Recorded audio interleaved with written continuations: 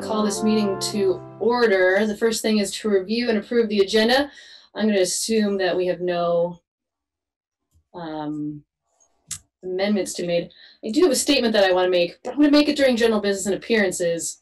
So I'm going to hold off on that for right now. Any changes to the agenda?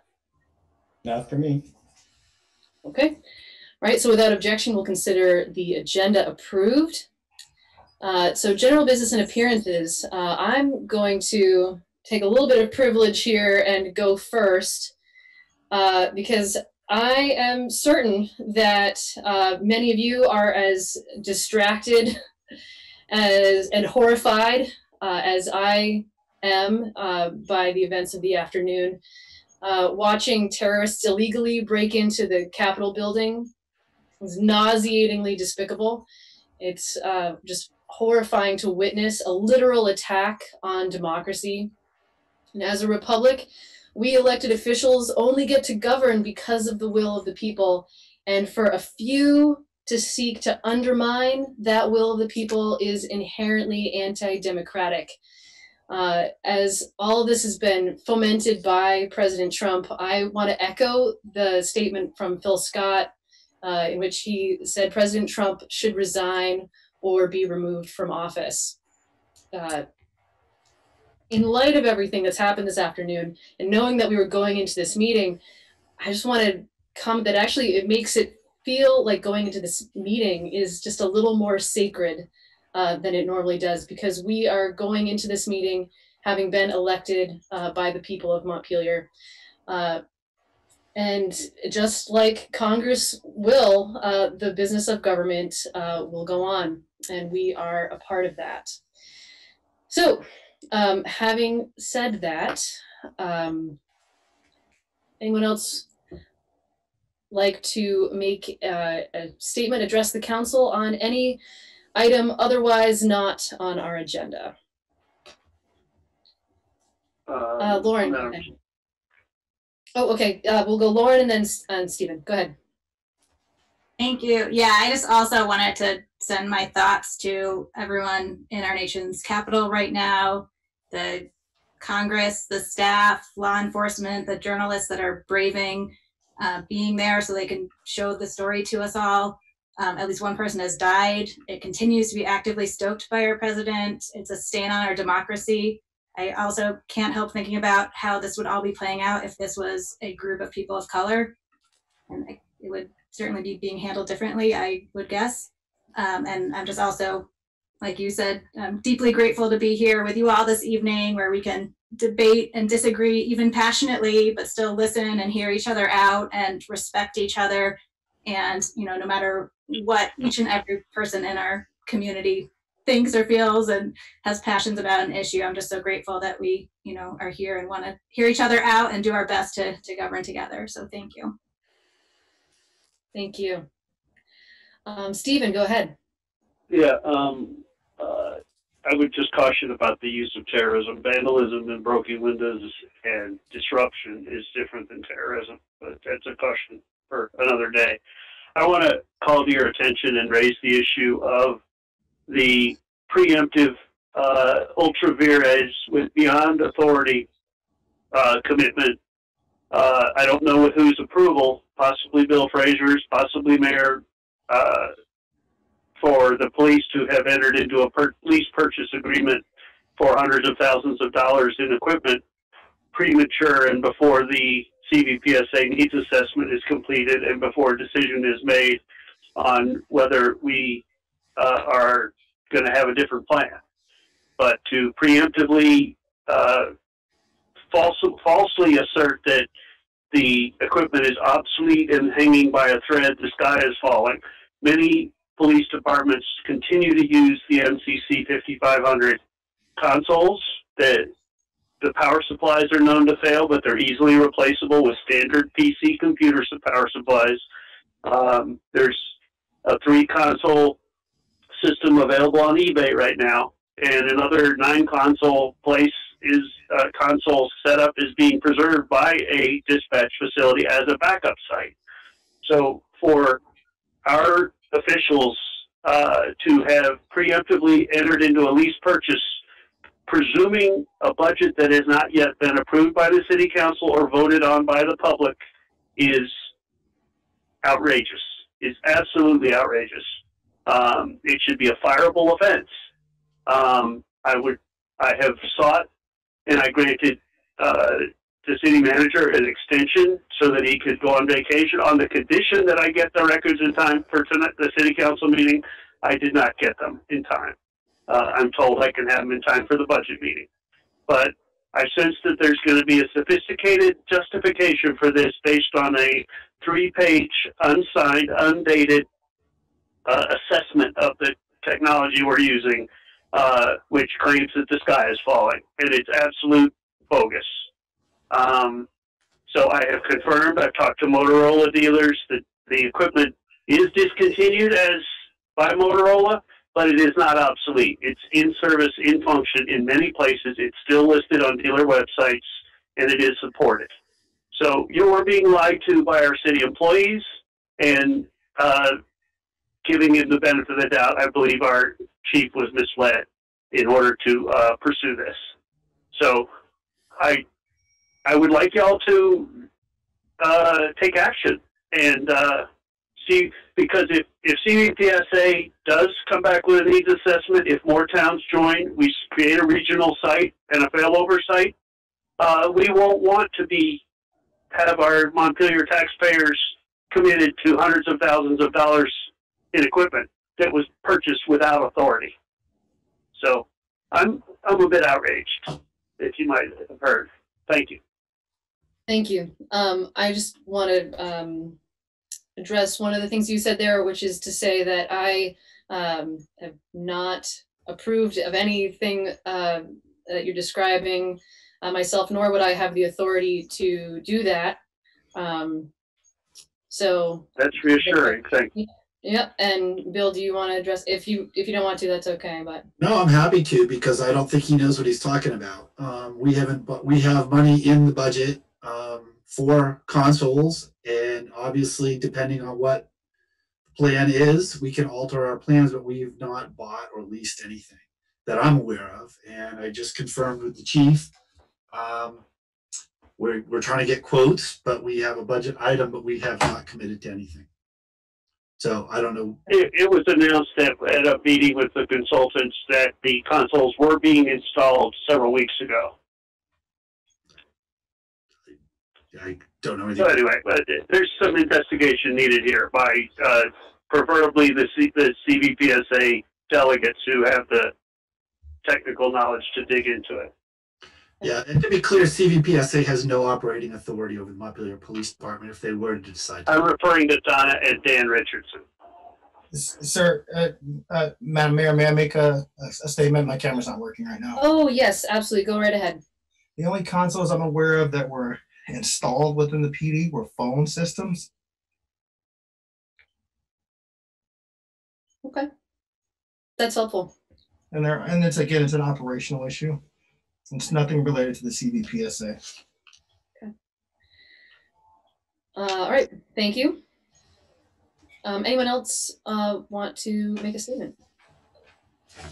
Free to raise your hand or put a thumbs up or physically wave. Mayor, I'm not seeing anyone. Okay. All right, well, thank you.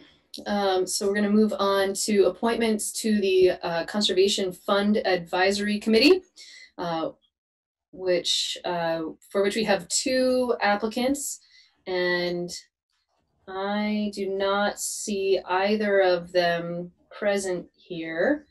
So I don't think there's any introductions. Actually, just double check. Wondering if either of the applicants for this committee are here. Okay. Now, it was not totally clear to me how many seats are available. Bill, do you have a sense of, it's 2, okay. All right, so there's also an appointment to be made to the Public Art Commission. We have I believe one person who applied, and there are 3 vacant seats for that, for the Public Art Commission. But I don't see Monica here either. Just to check, Monica, is Monica here? Okay. All right, is there a motion?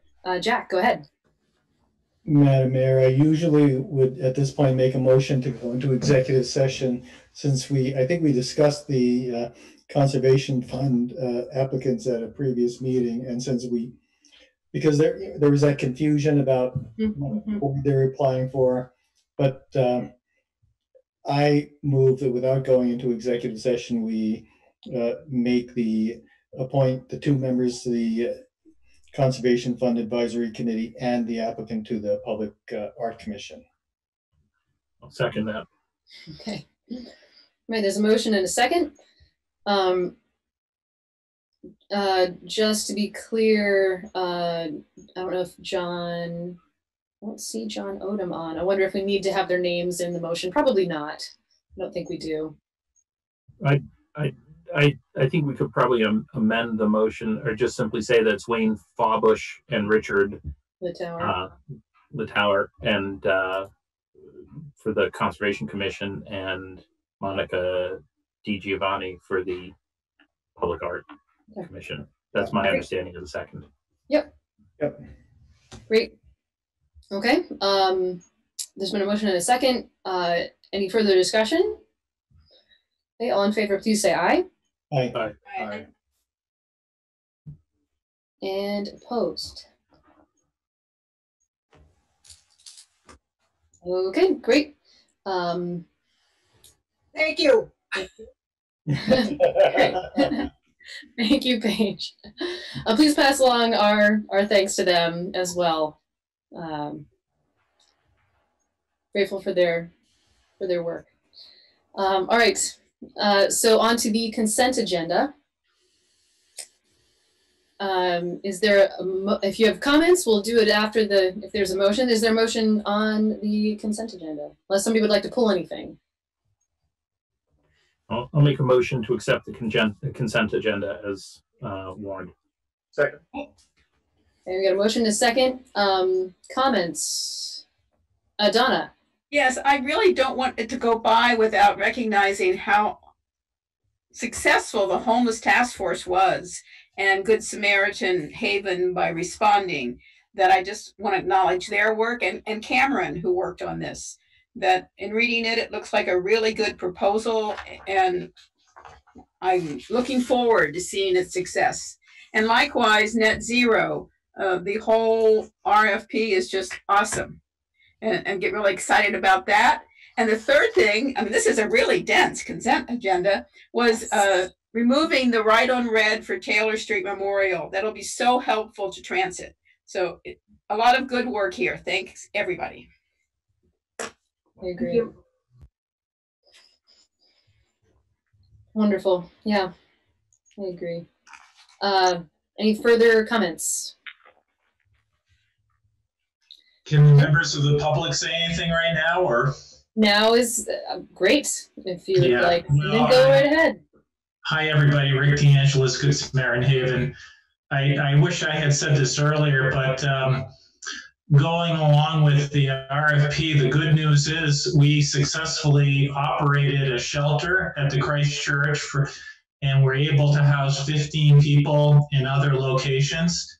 And we had no one that needed it by the week of Christmas. And so I think that's extraordinary. And talk about elected officials and the city government working well with us. It was just fantastic. And so thank you, everybody, on that score. And also thank you for your support with the street worker RFP grant. Super. Thank you. Thank you for all the work that you do. That's remarkable that the shelter was effectively like not needed by, did you say by Christmas? Or We actually closed on Christmas Eve because we had been empty for several nights, and it was our goal right along to get people into other settings, whether that be our shelter in Barrie, or we have something in Montpelier, or a motel room. So we were able to achieve that, and that's a lot better. I mean, folks were having to leave every morning at 8 o'clock in the morning and be outside all day long. So it was better for them, and it was better for the city of Montpelier. So altogether, I'm quite pleased with the outcome. Yeah, I agree. Jack, go ahead. Seeing Rick here reminded me that I should mention over the New Year's Eve holiday or New Year's holiday, I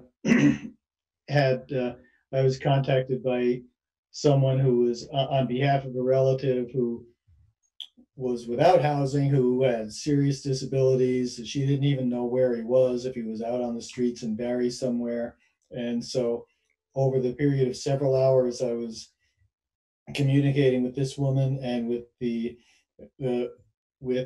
people from with Rick, and also with Ken Russell and other agencies, and by going through a lot of effort to find this guy and make sure his needs were met, these agencies got together and were able to make sure this person was not out on the street overnight when he was in danger of being met. So good work, Rick, and everyone else who isn't here tonight. Yeah, thank you. Elizabeth, do you want to say something? There we go. Yeah, I just wanted to give you guys a quick update on my ride. So it launched on Monday, and every day we are working with the programmers to fix whatever glitches are there. I've ridden it a couple of, well, first of all, let's start out with Anne started on Monday morning with her photo op, going to the high school at 7:15. I don't know who among you have taken my ride, but I've ridden it 4 times now. I found it really easy to, I've been using the app myself. One of my coworkers, Laura, has been using the call center just to test it out. We've done some different things. The first day, it was almost like a taxi service where mostly people were going along single, one-on-one, but now the shared factor is working. And so I heard from Dan Courier from VTrans that there were 3 people on his ride. Laura came back from Berlin Mall today with 4 people on her ride. So it's actually kind of picking up. There's been a concern about accessibility. And, you know, we've spent a lot of time out listening in the community at Montpelier Housing Authority locations, Econo Lodge, and Hilltop. And one of the things that we realized that would be a great accommodation would be what are called transit phones, which have been around for, you know, decades. And so we've written a proposal that GMT now has and is reviewing to put in transit phones at some Montpelier Housing Authority locations, at the Transit Center, at Montpelier and Berlin Shaw's, at CVMC, and at the Berlin Mall, so that someone could go up to that phone, just pick it up, and automatically get the call center. So that cuts out a lot of the issues about people who may have challenges using the app or don't want to have a phone.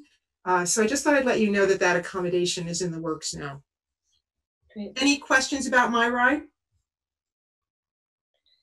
Yeah, Connor. I just wanted to say I took my ride on Monday there, just down to the post office. It probably came within like a minute or 2 of when I requested it. It was fantastic.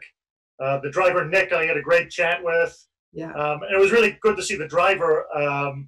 He was really bought into the idea, and it actually improved his quality of life too, because, you know, rather than just riding all day, you know, he was stationary. He was able to take a few more breaks.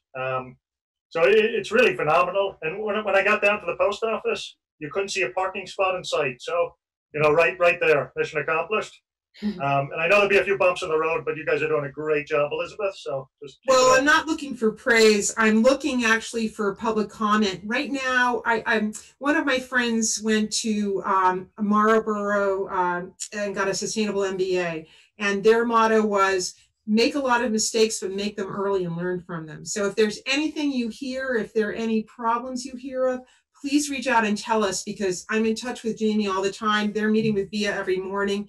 They're fixing everything as soon as we hear about it. And I have to say, I've been so impressed with our residents, because people sometimes call and they're kind of aggravated. And I go, great, thank you for doing this. You're part of the process. And then at the end, they're like, well, I'll keep you informed. I think it's exciting that we can make this better. And so people are really buying in and having ownership. So that's a wonderful experience. There are some people who are still very reticent, who are thinking about going to the Attorney General's office, but let them go. We're doing the accommodations that need to happen. So over time, we're building trust, and that's also an exciting process. So. Thank you, Elizabeth. And just so you're aware, I'm counting all of this as a part of general business and appearances, even though we are currently in discussion about the consent agenda. So, but thank you. I thought we were doing public comment. Well, I'm so sorry. Okay, it was public comment on the consent agenda, but just ignore me. I'm sorry. It's good. It's good to hear about how it's going. Thank you. So no worries. All right. Any further comments about the consent agenda? Okay, there's been a motion and a second.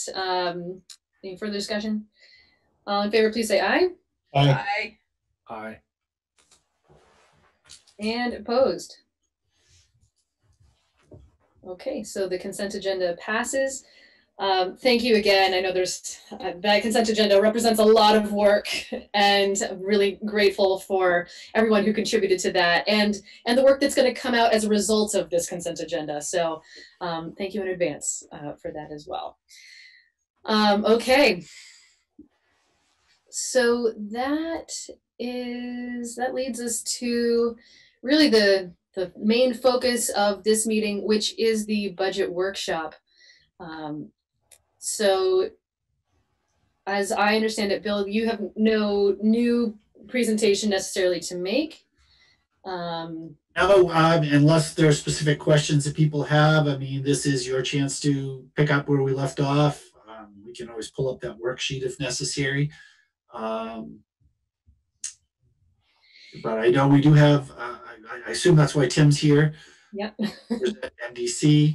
I should have asked them first. So I know we had asked for them to be present, and and then after that, we've got department heads here to answer any questions you may have.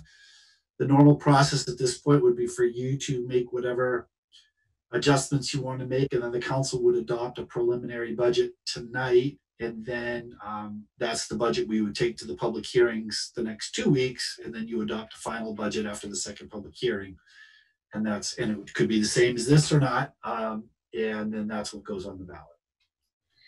Yep. So just to clarify, I think you said it well, Bill. But just to reiterate, I guess the goal is that by the end of this time, we as a council will come out with a vote on the preliminary budget. Jack, go ahead. And then Tim, I assume that you would like to address the council regarding the MDC. If you don't want to, that's okay too. But then I'll give you the floor after that, if that's okay. Actually, Bill Kaplan was going to be on to do a presentation, or at least a few words for the group. So okay. Maybe maybe you can track him down. I'm here. Good. Oh, okay. Oh, great. Yeah. Okay. So I'm going to let Jack go first, and then I'll turn it over to you, Bill. Okay, great. Okay. The only thing I was going to say was that for our friends and neighbors out in television land, it might be good for Bill to put the worksheet up and so that people can see what we're talking about. Yeah. And so share screen and do that. Okay. I think that's a good idea. So Cameron, if you could just let me share the screen, that'd be great. Should be able to. Okay, thanks. Oh, still says it's disabled. Well, before you go sharing the screen right now, let's hear from Bill Kaplan from the MDC. Hello. Hello. It's working. Okay, great. Thank you for taking the time, and thank you for your work on all of this during this difficult time. And additionally, I think that, you know, listening to the meeting this morning, this earlier today when you started, you know, it does take on a whole different meaning when you see this in action and functioning at a high level and with the support of voters and the concern of voters in mind. So thank you all. Let's see, I'm not sure what's on right now. I could stop sharing. Okay. Okay. It's all right if it's up. It's just, it was, that's right. So I think we sent an update, but I have a little presentation. I had a deck, and I'm, you know, judging by how my day is going afternoon, I'm not confident that I'm going to be able to flip through that and be coherent. So I'll just speak if we have some questions. I have graphics that can support things, or we can refer back to the report that we submitted. But I think it's important to start with, you know, the vision and mission that MDC came up with after its formation in 2015 at the request of the City Council. And, you know, the vision for MDC is that Montpelier is a viable and dynamic place to live, work, and do business. But I think the mission is what really gets to the heart of some of why MDC is such a unique economic development organization, in the sense that it says to support economic activity in a way that is in line with the community values, retain and cultivate the jobs for this area, support housing and business development, and promote Montpelier as a great place to live and work.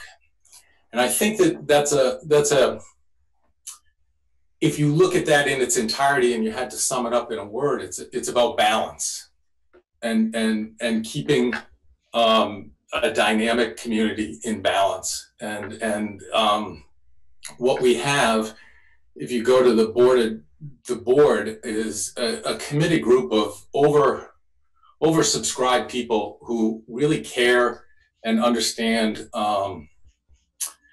you know, their role is not to just promote something at all costs, but it's to consider it in the context of what the City Council's trying to do, what people have done in the past, and what people are looking for in the future. So, you know, I could go through everybody on there. I don't know if you're familiar with the folks on the council. I mean, on the board, but we have you know we have a group who come out of our community who are thought leaders in community support and development. And it's not just community economic development, it's about how to support the community. And we have kind of, I think it's a board that has functioned at a high level, and any town or municipality or city would be really lucky to have this group. And, you know, I'd love to answer questions about that if people have them, because we have, you know, we have business owners, we have people who grew up in Montpelier, we have people who are from the banking world and from who have served on boards and served on the City Council. So we really have a wide array. It adds to our conversations and the perspective that we have.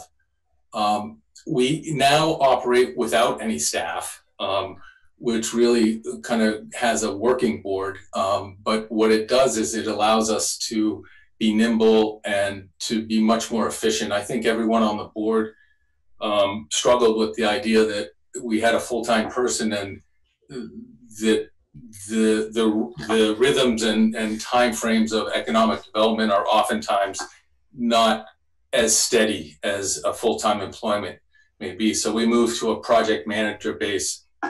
It's worked really well, and it's smoothed out a lot of the issues that we had at the onset when we tried to kind of have a more traditional structure. I think everybody knows that it was started in 2015. It had a 5-year commitment from the city council at that time for $100,000 a year. I think that we are in our 4th year. This year we were rolled back from 100 to 75. The city committed to 75,000 this year. I'll go over in some detail what we did this year, but I think that more importantly, what we'll be asking for tonight, and the purpose of this presentation, is to garner a commitment from City Council, not necessarily to fund us in this budget, but to commit to fund. I think now more than ever, economic development is needed.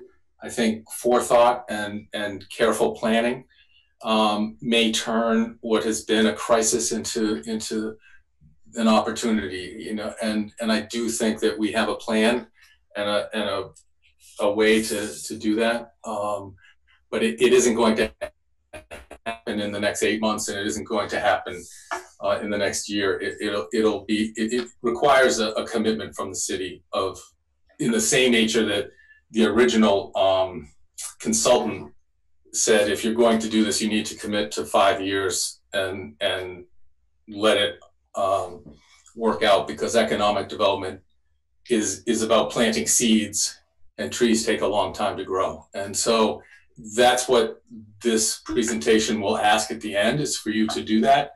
We have, through, I think, really prudent and nimble fiscal management, created a reserve. We can self-fund for a year if we know that at the end of that, we will be, it will be replenished and supported by the city council.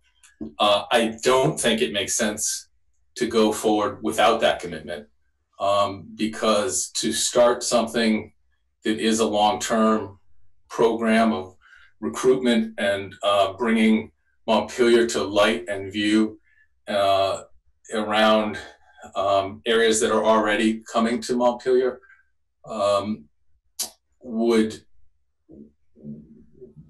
leave that program and the credibility of Montpelier in the eyes of outsiders at risk, in the sense that if we start this program of promoting and saying, here's who we are, here's what we do, and then 11 months from now, someone put this in their Rolodex when their lease came up in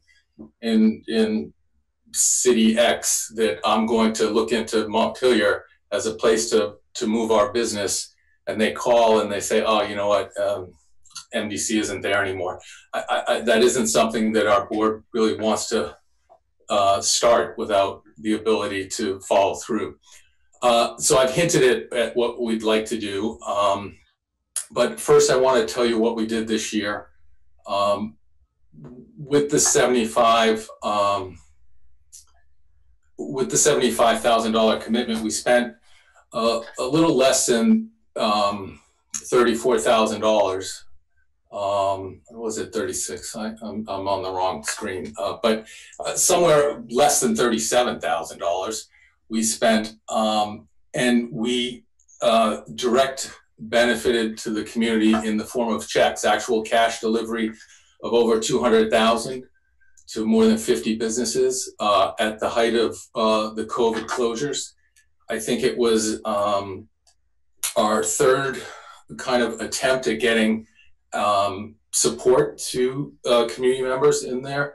We did give a grant to Montpelier Alive. We offered other grants to other organizations to fund kind of instant action relief.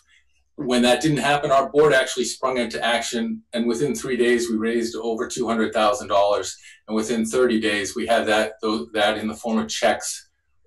We had formed partnerships with Montpelier Alive and the Montpelier Foundation, and had those checks in the hands of businesses. You know, that's what this group can do. That's what we can do in an emergency. We're not set up for emergencies. We're set up for long-term planning and big economic impact. But I just think you have this group of people who are committed, and so we ask for City Council's commitment to go forward. So what I'd like to, I think, skip ahead and talk about is a program that is born out of a few case studies that we have been a part of since our inception. I think we look at Caledonia Spirits, we look at Rabble Rouser, and we look at Greenbacker. All three of those groups, organizations were not in Montpelier. And then we supported the city, we supported these organizations in their efforts and got them to relocate from Hardwick, Middlesex, and Portland, Maine. Together, just those three have contributed more than 100 good-paying jobs into Montpelier. There are countless others where we have had interventions and contributions that continue to contribute. We support a lot of the city's activities on potential development, be it Sabin's pasture or other areas that come up from the parking garage to the hotel and other areas. I think I probably stop there since I'm way off script and just scrolling through to see if I've missed anything. Oh, so our spend was actually not 37, it was $31,000. And we have, so we had the city commitment of 75,000 this year. We spent a total of $31,645.02. And we established a project reserve of $50,000, $708.56, which we've invested in a interest-bearing instrument at Northfield Savings Bank. So with that, all of that, we also brought $200,000, more than $200,000 of direct relief in that initial 30-day period. So, I've given a few examples. I've talked a little bit about what our plans are. Our plan to turn crisis into opportunity is to target areas where people are already coming from. We've seen people moving to Montpelier from Oregon, Brooklyn, some from other places, and we think that we can target those areas and bring in businesses. And if you look at the rewards that we've gotten out of the three businesses that we mentioned, of over 100 jobs with just three, that all started with three conversations. I think that this is well spent money by the city, and this year we prove our fiscal nimbleness and prudence by being able to kind of skate for a year while we wait for things to settle out. And we ask only for the long-term commitment to, for the city council to re-up its commitment. I think that's it. Okay, thank you. All right, so thoughts or comments? So, yeah, okay, go ahead, Connor. And I'll apologize. I don't think I got over email the report. You know what date that was sent? I just haven't seen it. I think it was sent on the 4th. Okay, I might have missed Did it. it not come in? I don't know. Bill would know. It would have come from Catherine. I also did not receive it. I'll check right now. I don't remember seeing it, but I will check. Yeah. Nope, I didn't get anything. And I just had a quick question, Bill. I don't know if there was any thought, like you said, you've had tremendous success bringing some of the bigger businesses in. Just reading lately about Vermont Law School's potential move to Burlington. I didn't know if it would be worth a conversation between MDC and some of the administration over there. You know, especially with Necky moving out, especially with some open spaces. You know, up at the college on the hill too. You know, I just feel like that might be an opportunity to at least give it a shot and a sell job in the city that we could be a good college town for them.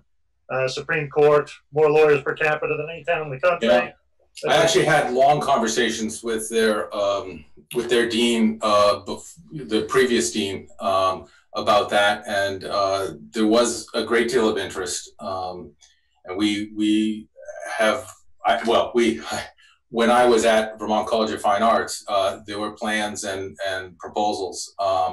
So I don't know. I would happily jump in on that. I don't know where it's at. A lot of times when you hear about something like that in the news, it's a fait accompli, but maybe not. And are they teaming up with UVM? I'm sorry, I'm not informed on that. We have some partnerships with UVM, and there's been talk about UVM devouring them. But I think where they're at right now is it's pretty preliminary discussions, and they want to keep their independent status. So we're a custom design for them. Yeah. Well, that's something that MDC could certainly participate in. You may have heard a repeating theme. We'd like a commitment so that like something like that doesn't happen in a week, doesn't happen in a month.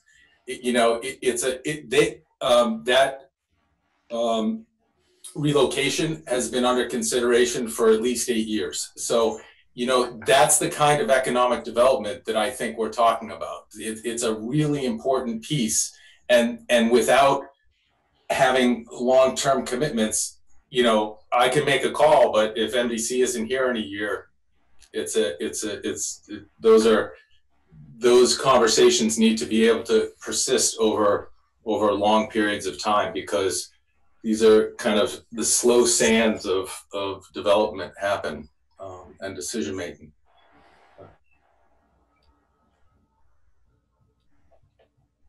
So I don't have any report in on January 4th. Okay, well, I apologize for that. I was under the understanding that it will go out. I have a copy of it.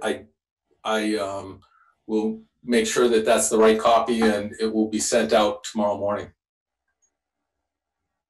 It has a lot of the numbers and things I was just looking at. I was flipping back and forth between that report and the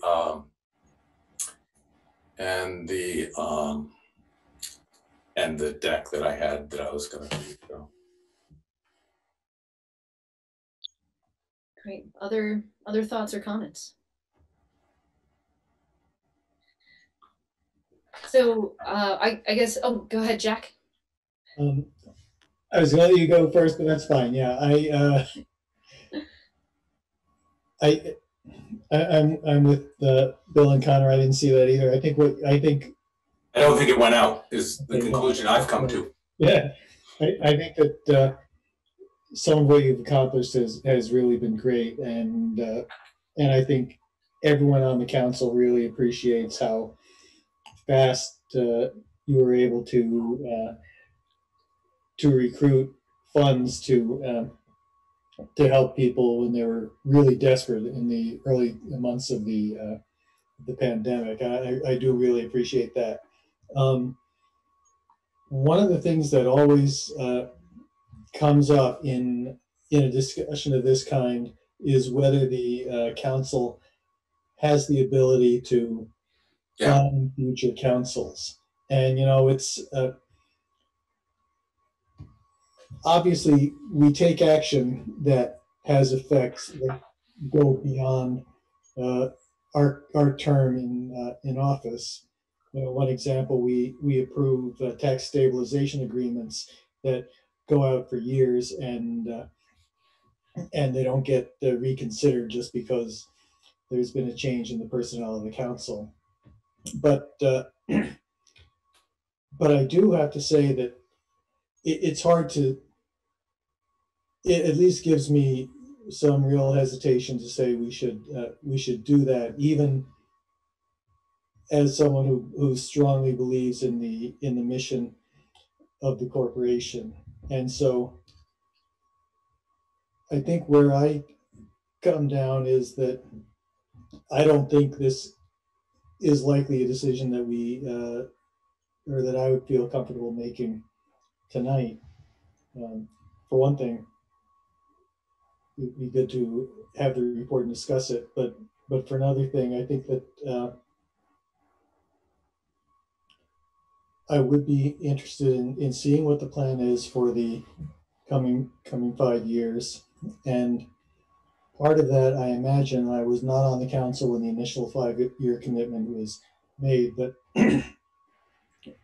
I would be interested in what other sources of funds would be available to also support the corporation and supplement what the city is being asked to commit. Yeah. Well, so I think I guess there are 3 parts to that. One is I completely understand without that report, and again, I apologize for you not having that. It's completed. It was completed. We were supposed to have it on the 4th, and I thought that it had been sent. So that's on me. That's on the board. On our board. We'll get that to you. I think that on the ability of a council to commit future councils in our 3rd year, no, I guess in our 4th year, the board did not, or the city council did not honor the original council's commitment to $100,000 for 5 years. We did not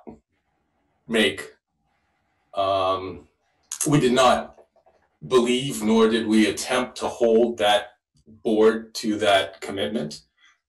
We think that that the city council has a lot of discretion and knows what's best. So we actually 2 consecutive years we've offered to give all of our funds over to the city council. And when the funds were cut back, we said, makes sense. This year, there's no funding. We've continued to work. We've come up with a plan for a year ahead of how we might be able to self-fund through our prudence, all based on the fact that that first commitment was an understanding that every board member made to 5 years, and that the council, the city in general made. And whether it happens exactly as prescribed or not, we understand, but it means a lot. It meant a lot to the board. It meant a lot to future city councils to have that original board vote and think that this was a good idea. I think the third point is that many cities have this as a internal position. So with that internal position, you would fund it at whatever number for salary plus benefits, and you'd get one person unsupported in that role. But for that budget, I mean, for these same dollars, for the $75,000 that we got this year, you would get, I think it's probably one, I don't know, Bill can talk much more cogently about that, but it's about an FTE, maybe 1.2 FTE, something, I don't know. But the idea is here you get committed, experienced experts who work on behalf of the city and put all the funding towards benefit. So you get all plus some of the idea behind the original mention in the position that there. Well, the city decides on how they want to deal with economic development.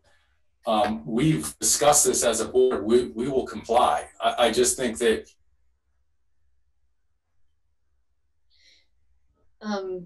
Bill, it seems like you're kind of cutting out there a little bit. I'm not sure if you can still hear us. Donna, is that what you were going to say? Well, that was part of, and I also wanted to say something when you get a chance. Next person. Okay. Well, I guess we'll wait until Bill is back. So I think I'm back. All right. Tim. Oh, you're back. Okay. Yeah. Sorry, we lost, I think, probably the last 30 seconds of whatever it was you were saying. What was the last thing you heard and all? Say the rest verbatim, I swear. Gosh. Yeah. You just finished talking about the cost of a full-time equivalent. Yeah, so a full-time. So instead of that, you get a board of committed professionals who are really wed to the town's success and balance and future. And that relates back to how I started this presentation about, the mission and vision this group came up with, that it isn't to have enormous impact. It's to actually just do more of the same in a better, more efficient way, and create more opportunities and a better living community for everyone. So I think that's the rationale, for a 5-year commitment. And I don't think I could, I don't think that the board would have that same enthusiasm if this council doesn't support, a 5 re-upping. Everybody on the board understands that these things don't happen overnight. It takes a long time, to do that. And so it would be nice to know that the current city council understood and believed in that. And I think that's what that would represent. It's not a financial commitment this year, but it is a commitment that we would look to future councils to honor. Thank you. Tim, go ahead, and then Donna. Just quick thought to back up Bill on and Jack asked the question about future funding and how it could be arranged. And one thing I've thought about it many times since this started, Eleanor Bacon's on our board. Eleanor has experience creating development in Washington, D.C. and was on their development corp there. And so she brings a lot to our board. And one thing that's interesting discussing with her and other development corps is often when they're set up, the municipality that sets them up has an asset or assets that they entrust with the development corporation to create opportunities for the community and to make something happen in a place where the community wants something to happen. And if you're looking at possible future vehicles, if the city of Montpelier has assets that might be something you want to have something happen on, our board would be great to take over that asset, make it happen for you. And also, if it's done properly, the way the assets handle it can create an income stream that can support the future of the organization. So that's a model other places use. And I don't know what the city has for assets you're thinking of a project on in foreseeable future. I think of the lot up on 12 Main, depending on what happens with conversations on that. You can decide that it needs to be, at least part of it, have a viable building on it. That might be something we could help with. And if you want it to be a park, that's the rest of the conversation. But, so I just wanted to throw that out as a thought, Jack, for maybe as you think through how to keep things going, that's one option. Thanks. Thank you. Yeah, Donna, go ahead.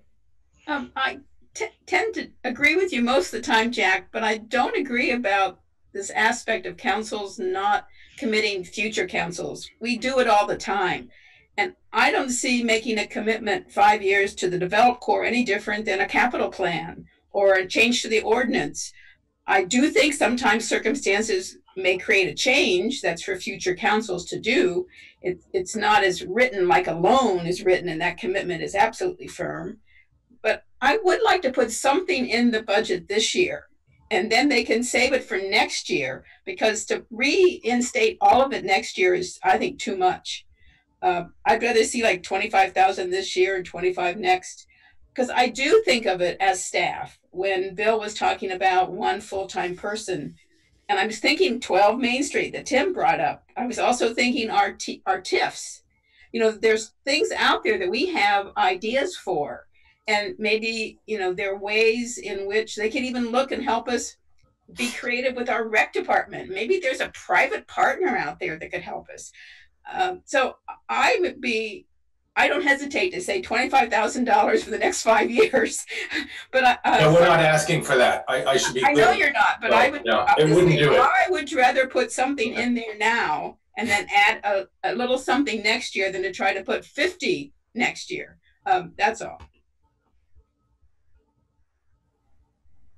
So just so we're clear, we're asking for $500,000 over 5 years and none of it next year. So it would be, you know, effectively $125,000 for the next 4 years.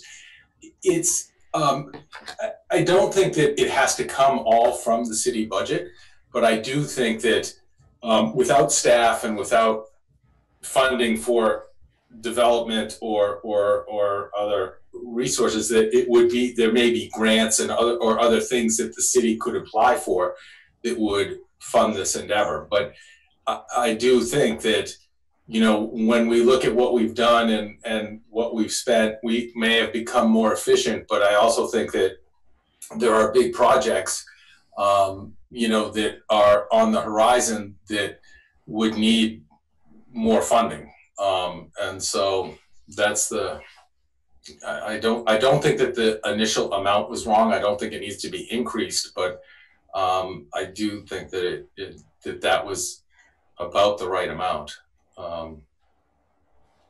So Connor and then Dan, and then I'm going to jump in. Go ahead, Connor. Not saying this is the way I would want to go necessarily, but would it be a preference by MDC to have a full-time position under city government and have MDC act as sort of an advisory board for that position, like you're saying some other municipalities do? Because to me, that would like sort of, in a way, guarantee. No, that isn't, I don't know if that's structure. That isn't what I was suggesting. Okay.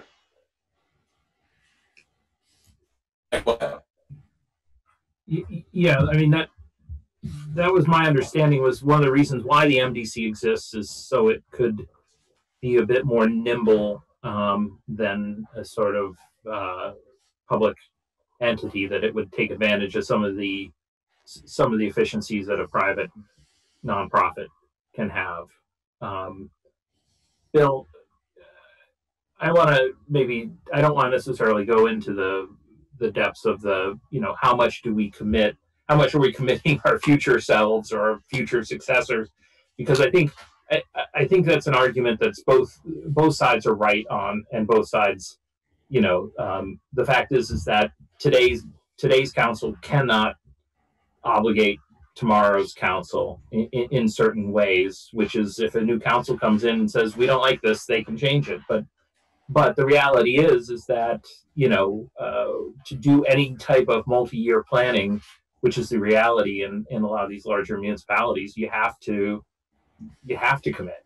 You know, it's just it would be like a business that could not commit, or a household that couldn't commit to future expenses. I mean, it's just in part the reality.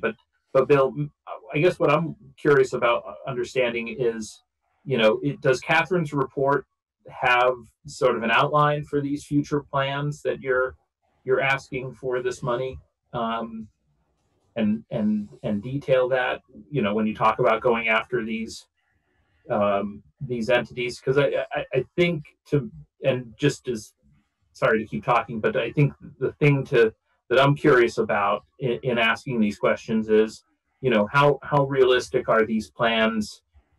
Are these sort of moonshot projects where we're hoping to make something as a big ambitious goal, or are these sort of low-hanging fruit type projects that, you know, we think you think with a great deal of confidence you can score some easy victories? Yeah, it's a great question. Now, so the we did not include our draft plan for that one program. That's only one aspect of what MDC would do. We would not shrink down and become singular in our focus. We would continue to work with existing businesses and the city on projects new and existing. You know, there are ongoing long-term projects that we've been talking to the city and the state about. I think that there is, I don't believe it's a moonshot. That's my opinion. It's based in example. At the college, we took and focused on several areas where we were seeing some kind of hotbeds of activity for potential students. We went with directed marketing. We went with social media marketing. At not great expense, but high quality work that was very articulate and speaking to that particular audience, and it was very effective. And so, you know, that's the kind of thing that we would do. We think that we have the budget we have it, you know, you've seen the dollars there, and that we have a sunk fund there of $50,000.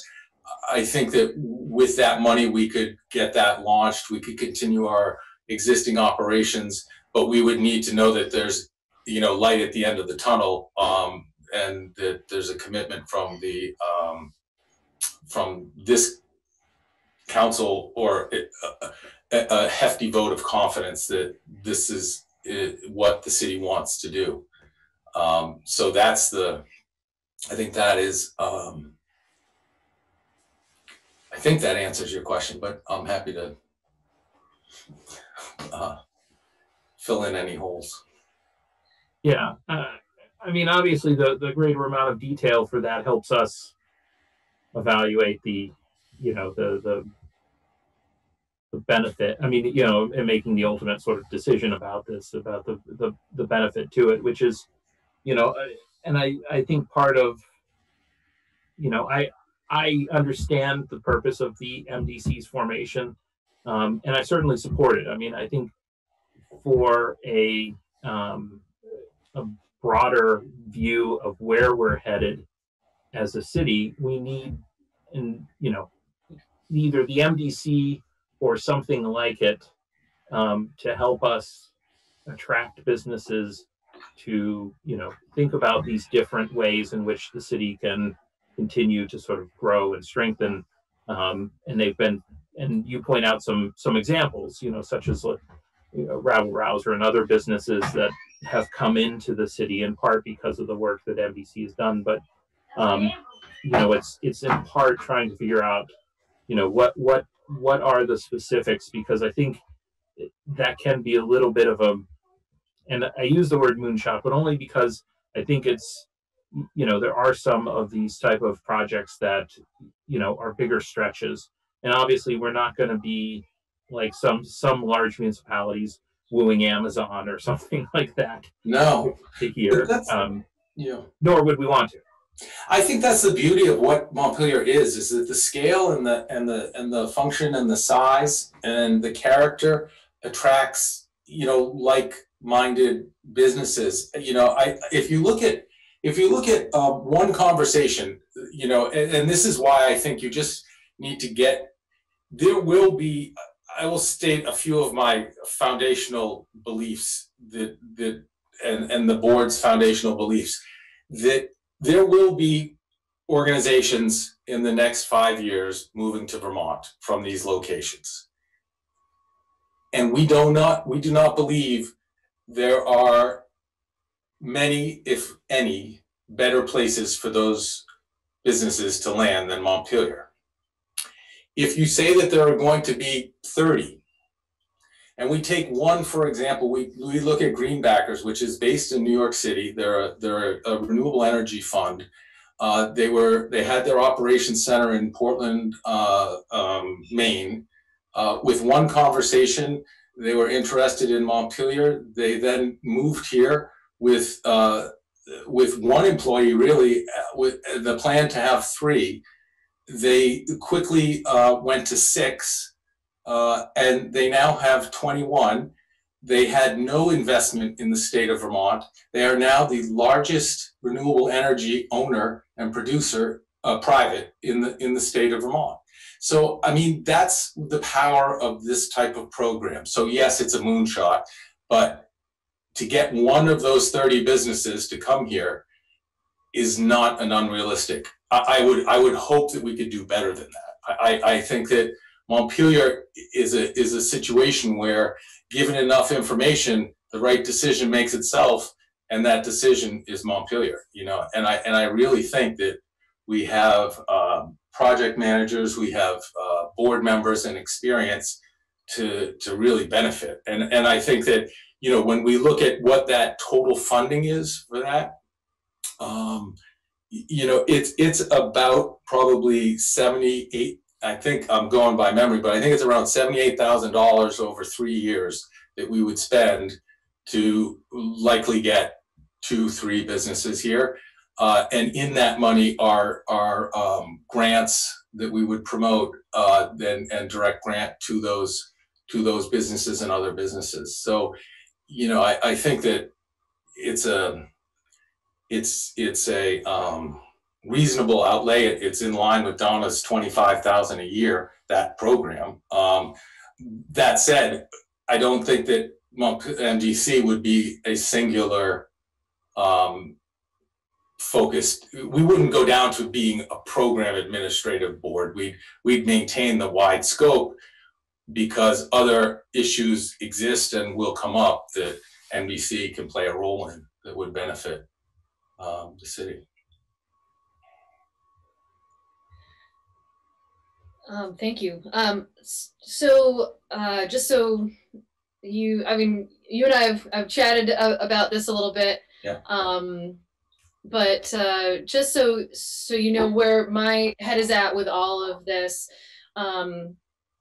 just for the purposes of this year, when we formed the MDC, it came out of meals, rooms, and alcohol tax money, which was designated to go towards infrastructure and economic development, which obviously this year has been decimated.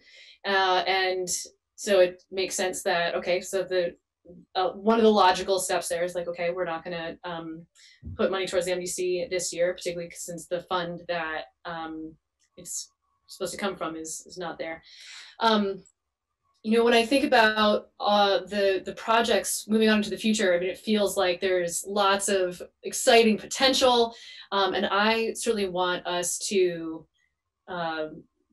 be able to do those things. You know, I want to see how the meals, rooms, and alcohol tax recovers, which I want to recognize is a little bit like, you know, when times are good, you put money towards it, and if times are bad, we're just not going to. So that's one lens that we can look at it through, is how does that fund recover? So that's one question that's sort of outstanding. And, you know, like I see the MDC continuing, and that's great. And with that, I could picture, I just want to put out there that I would love to see us have greater collaboration, if that makes any sense, especially as, at least in the present form, we're the sole funder. Then there's, I mean, even like Connor was bringing up, like, hey, here's an idea. So what are the mechanisms that we have for communication about, you know, when we hear about projects, how are we getting that to you? And likewise, how are we getting you feedback as to, you know, what's working for us? And so I just want to put out there that that's something that I'm thinking about. Now, all that is also to say that, you know, in asking for like a 5-year commitment, you know, and, you know, Dan brought up, like, are we debating like what the amount is right now? That feels like a separate conversation, particularly from the budget question now, because like let's say we were to vote to, you know, make a commitment for another 5 years. It probably wouldn't be tonight. It would probably be another time, and particularly without that report, you know, it'd be nice to have all the information. Yeah. Now, well, what we're proposing does not have budget impact. Yeah. So it isn't tied to the work you're doing right now in the sense that that's it. It's much more about, you know, kind of getting programs going. We are, I think that the zero funding was, while not unreasonable at all, I think it's a message, and we want to interpret that message, and we want to understand whether it's a pause or it's a change of course. Because if it's a change of course, then we have, you know, kind of served the 5 years and we can wrap it up. You know, so those are the I think it is a decision point. Obviously not tonight, and the only time pressure on it is that I think that I think that we kind of swim in a circle for a little while until the council has the information and the ability to take the time and make this decision. But that would be the request. I mean, and we're here because it's budget, because we've been a part of the budget, because this has impact on future councils and future budgets, but it's not tied to the calendar like the budget. Right. So. Well, I just also want to recognize that I mean I think we all have the same goal of wanting Montpelier to thrive. Yeah. It's really just a question of what is the best way to get there. And I think when we I'll just put this out there. I picture having this conversation again potentially sometime soon, but to together with that have a robust conversation about what are our options and what are we deciding for, or what are we leaving, and that's a it's a bigger discussion, and one worth having, even though we've sort of started that here. Right.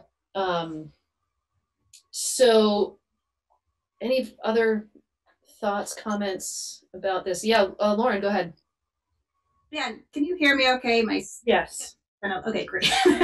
I guess I think the way I'm thinking about it really builds on what you were laying out. And I mean, to me, I think, you know, we're going to be coming to, you know, through this pandemic and economic upheaval. And so I think the mission's going to be more important than ever. And I think we all agree with the mission. And I think the way I'm thinking about it is that kind of collaboration and flexibility and transparency. And like, to me, I think it's a two-way street of us, you know, if we're going to say we want to commit to this over a longer term, you know, maybe there needs to be more clarity from us on, you know, what kind of, what do we need to be seeing that we feel confident that that's the kind of investment we're going to make of taxpayer dollars over the longer term. I feel like I wasn't here for the origination of it. And so it's been less clear to me, I think, of what the goals and what the outcomes have been.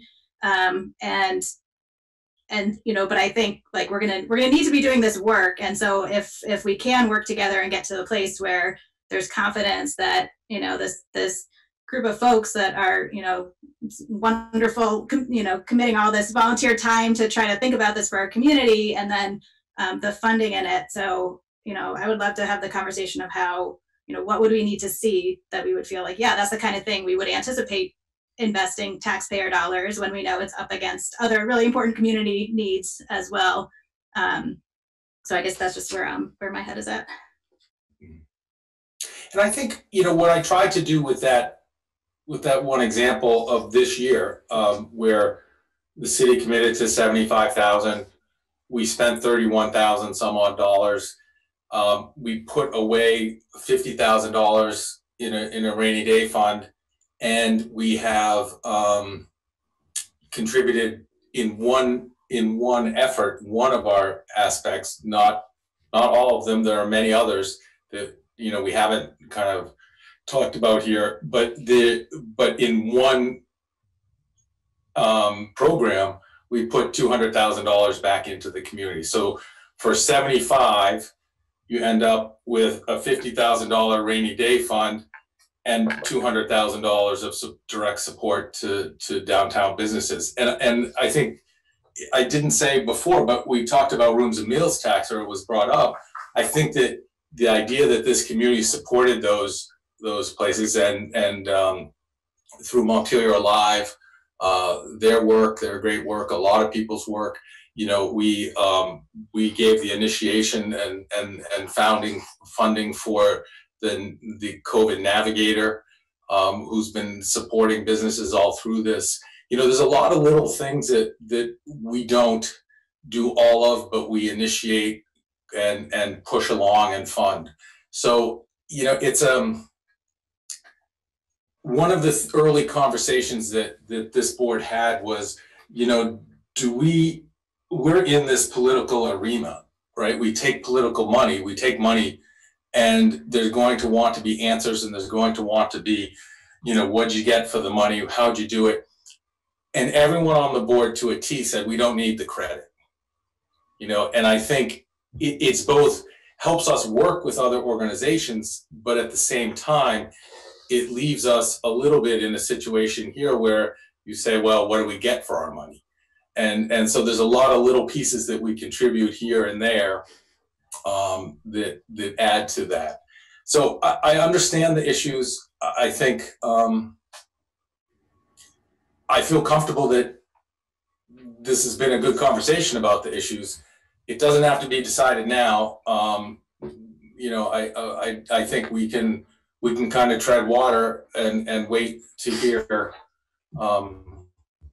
you know, when would be a good time to finish the conversation and flesh out the best path for the city. You know, no one on the board is going to be offended or upset if this goes in-house or if this goes somewhere else. You know, the goal is to do what's best for the city. And again, you know, that it came through every time that there was a question or a need. We've offered the funds up again, you know, so we can, you know, no one's gonna stop rooting for Montpelier if MDC goes away. So, you know, we fully support the process wherever you go.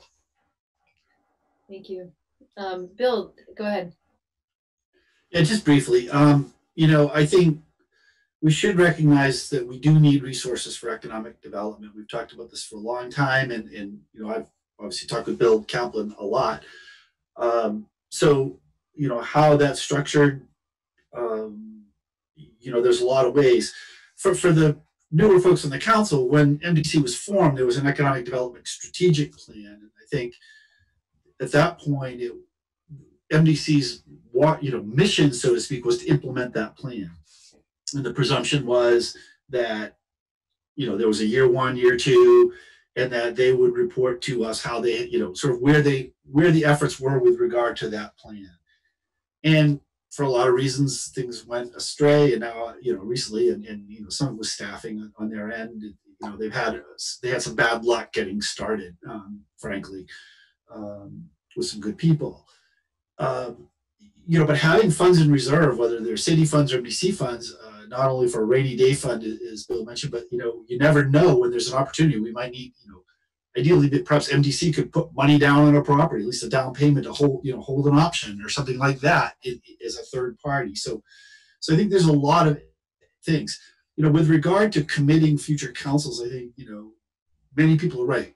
If we just say, hey, we're going to appropriate this much money over a period of time, that is subject to an annual budget review. If a contract or you know, we you know, I see Tim, I'm not picking on Tim, but, you know, we have a lease with Tim's family.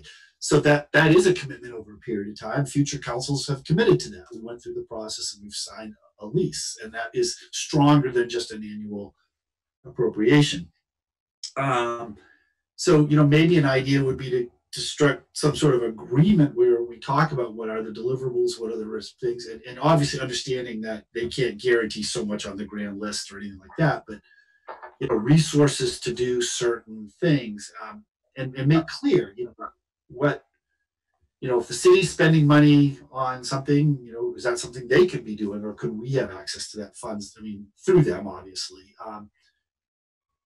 So maybe we could think about, a smaller group of us, maybe Bill and I, and Tim and the mayor, or something, sitting down and kicking some of these ideas, and maybe what the outcome of this meeting should be is that we come back with a recommendation to the council of how this might look, and how funding might look, and what that funding might be for. Because there's advantages to having an in-house person. There's also advantages, as we know, to having it be a non-city entity, because they can do things that the city can't do. And, it would be a shame to lose some of that flexibility too. But if we are the funder, we need to make sure we know what we're getting, even if it's just a service, not necessarily a result. So, my 2 cents. Dan, did you have something? Okay, go ahead, Dan. No, I just want to pick up on what Bill said, because I think that's the point I was sort of driving to earlier, which is I really like the idea of having a defined, and whether it's an MOU, a memorandum of understanding, or something similar, I like that idea of defining, what our relationship is between the city and the MDC, and the expectations, and understanding that, if we had done that at the beginning of this process, we would have had to revise it because of the various issues that the MDC, encountered along the way.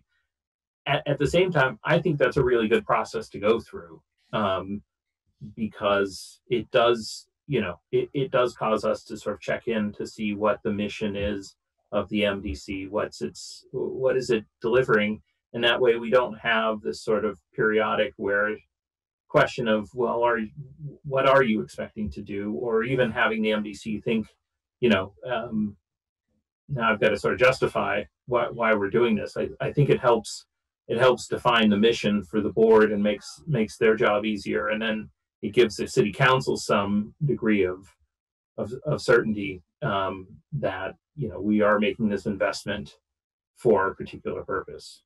So I really support Bill's thinking along this, and it mirrors the direction that I'm headed as well. Great, thank you. Any further comments about this, about the MDC?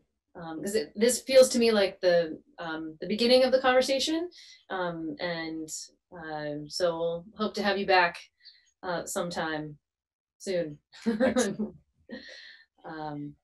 Great. Yeah. Great. So to be continued. Any further comments from anyone? Thanks for the presentation, Bill and Tim, and for your work. Sure. Thank you all very much for what you're doing. And that report will go out tomorrow morning. Super. Thank you. Okay. Thanks. Take care. You too. All right. So on to the budget more generally. So I think the way to proceed at this point is, are there any changes that folks would like to propose to the current version of the budget? Connor, go ahead. I was thinking a bit, since we got that request from Sustainable Montpelier to put them on the ballot for $20,000 to continue the CAN program, and I give it a lot of thought, and I don't think necessarily it's a good idea to honor that request and put them on the ballot. I think it opens up the floodgates a bit. I think it has the potential to get a bit out of control. But I was thinking, over the course of the pandemic, one of the things that I think has impressed me the most about our responsiveness to the needs of residents has been the implementation of the CAN network that you set up there, Mayor. you know, I live right in the Lane Shop area here, so the Lane Shops are my neighbors, and a lot of the folks just on the street, you know, they don't have access to internet necessarily. I was talking to a fella, he was like, I wouldn't even touch a cell phone, like, so having CAN go out there, disperse flyers, do real sort of like grassroots organizing. Well, I consider grassroots organizing, and setting up these different chapters with, I think, about 20 different local leaders. To me, that was extremely effective, and it's something I would not want to see disappear in the coming year, especially not until we're through the pandemic. So I realize, like, you know, it kind of relates to the last conversation too, because I also don't really want to get in the habit of just, you know, having a line item for a particular organization that asks for it. So what I was thinking was, I want to see the CAN network continue, and I think that warrants $20,000 on the budget.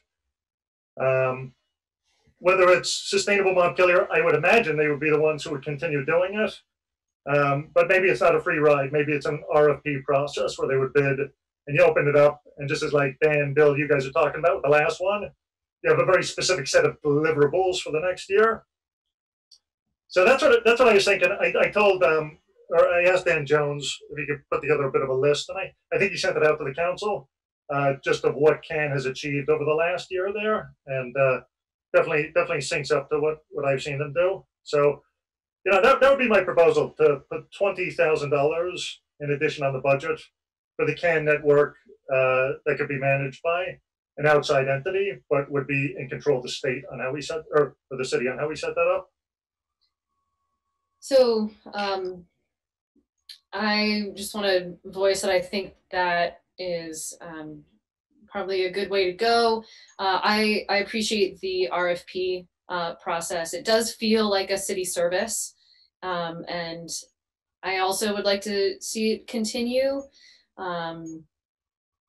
But having some kind of a, like, as Dan was saying previously, having either an MOU or a contract, so that there's expectations on both sides, and again, so that like feedback can be given, like this is going well, this is not, or this other part is not going well, or whatever.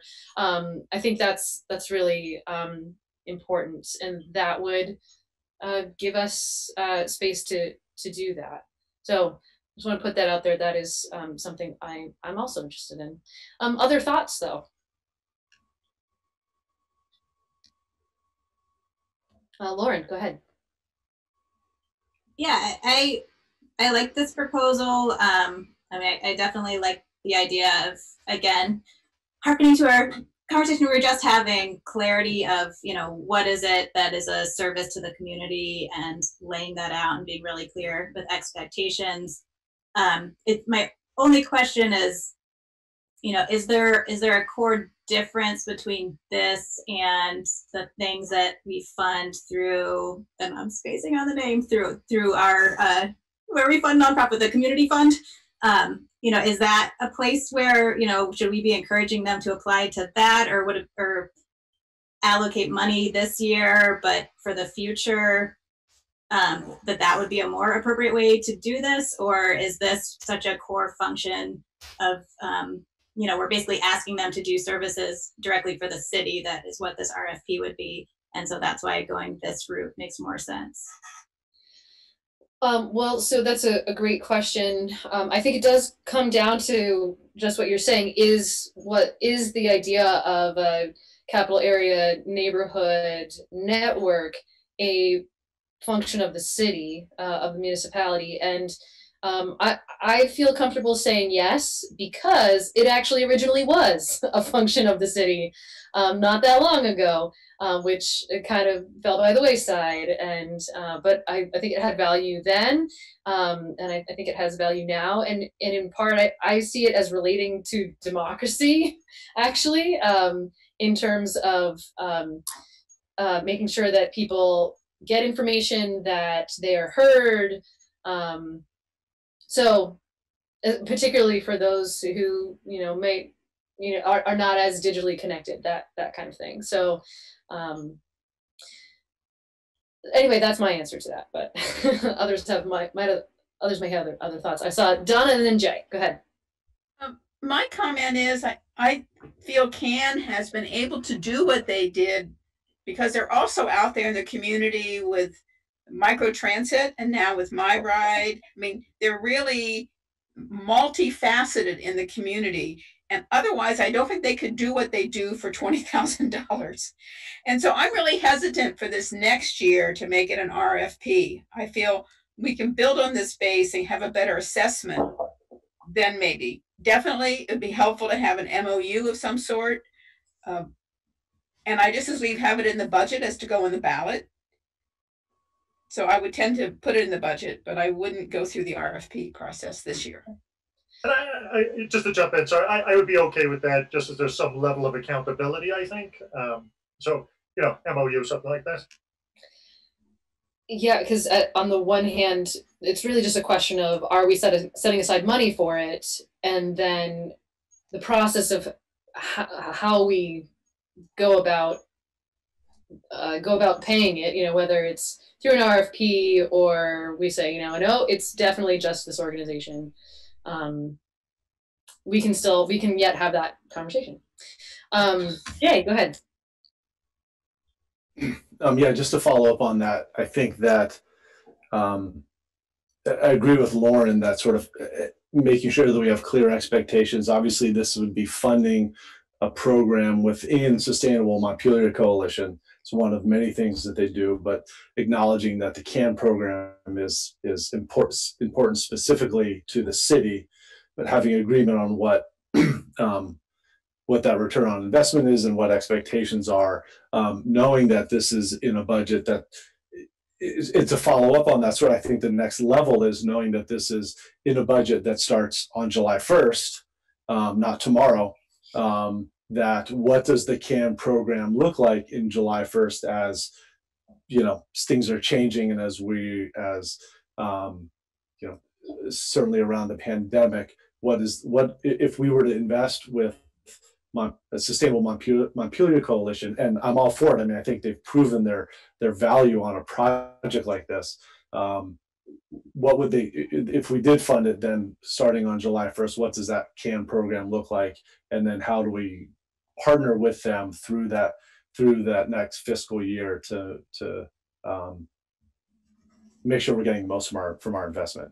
Yeah, that makes a lot of sense, particularly as you know, as the vaccines roll out, slow as they may be, you know, one hopes that you know, their role may change. It may look different, but so beyond beyond COVID, does capital area neighborhood still have value? And I think it does. I mean, yeah, I would argue that absolutely it does. It may look a little bit different than it does now, and what it has over this past year, but I think it definitely has value as we look at, you know, developing communities or community and within neighborhoods in Montpelier. Absolutely. Yeah, fair enough. Other thoughts on this? Okay, Donna, go ahead. So do we actually make a motion to put it into the budget before we close this hearing? I think we would. We don't necessarily have to do it right now, but I mean, do you prefer us to wait the 13th? I mean, I'm just asking. So you're gonna have to make a motion on a budget tonight, so you can either go as you consider each item to vote whether to add it and then vote on the final budget, or you could just, I can add it in as a draft number, but I suppose it would be good to get a sense if the majority wants it in as a draft number before you take a final vote. I guess, yeah. Sorry. Yeah, I guess my thought would be that, like, let's see if anyone else has other things that they want to bring to the table, and then we can, you know, consider them all together. Does that seem reasonable? Okay. Jack. Oh gosh, 3 hands. I saw Jack and then Dan and then Lauren. Go ahead. I think I'm interested. I think that what they've done has been of real value to the city. What I'm interested in and not really seeing is what the $20,000 is going to pay for? Is it for staffing? Is it for, you know, what materials? What exactly? And I think that is what I'm interested in. Mm-hmm. That's a good question. Dan, go ahead. Yeah, I'd share that concern, which I think, you know, we've all been voicing, and it's similar to the MDC proposition. The other part that I guess I wouldn't want to necessarily add it tonight, only in the sense that I think when there's two choices we have to make with some of these additional, what I would dub as worthies, is whether we want to add them to the budget or whether we want to put them sort of as separate allocations to the voters to approve. And in the sense of, you know, the argument that could be made for, and I support the work that CAN is doing, and I support its addition into the budget. But my one concern is that I think a number of these very good programs, you know, that are worthy of consideration may also be something that we want to put before the voters rather than giving them sort of a single up or down on the budget as a whole. Some of these additional features, you know, it may be a benefit for the voters to be able to review them separately and make those judgments on their own. I think that's a consideration that we can probably make at once we have them all consolidated together, those particular requests. But I put that out there that I don't necessarily see every one of these being an in-budget type of allocation. I would certainly support some of these being put as separate sort of petition items. Just to clarify, Dan, when you say some of these things, are you what other things are you referring to? Oh, I'm really only thinking of the CAN, which is the only thing before us, but but we do find these quote unquote worthies, you know, that which is to say things that we believe have merit, that have benefit to the city and the citizens, but you know, I think that we want to just, it's a balancing of that consideration, which is to say, you know, these programs may be great, but if we add them all to a single Christmas tree, people may want that option. And I know we've made certain statements to say, you know, we're trying to keep the budget as close to level as possible. And I think that's sort of splitting that halfway, is to say, you know, we have these additional items. And I should say, I'm not on the, I just want to simply offer this as a general idea rather than for specifically for CAN, but under the category of the worthies, that we may want to give the opportunity or option to have the voters make that decision, whether it's important enough for them to approve it separately, as opposed to simply, I approve the budget because I voted on the budget in general.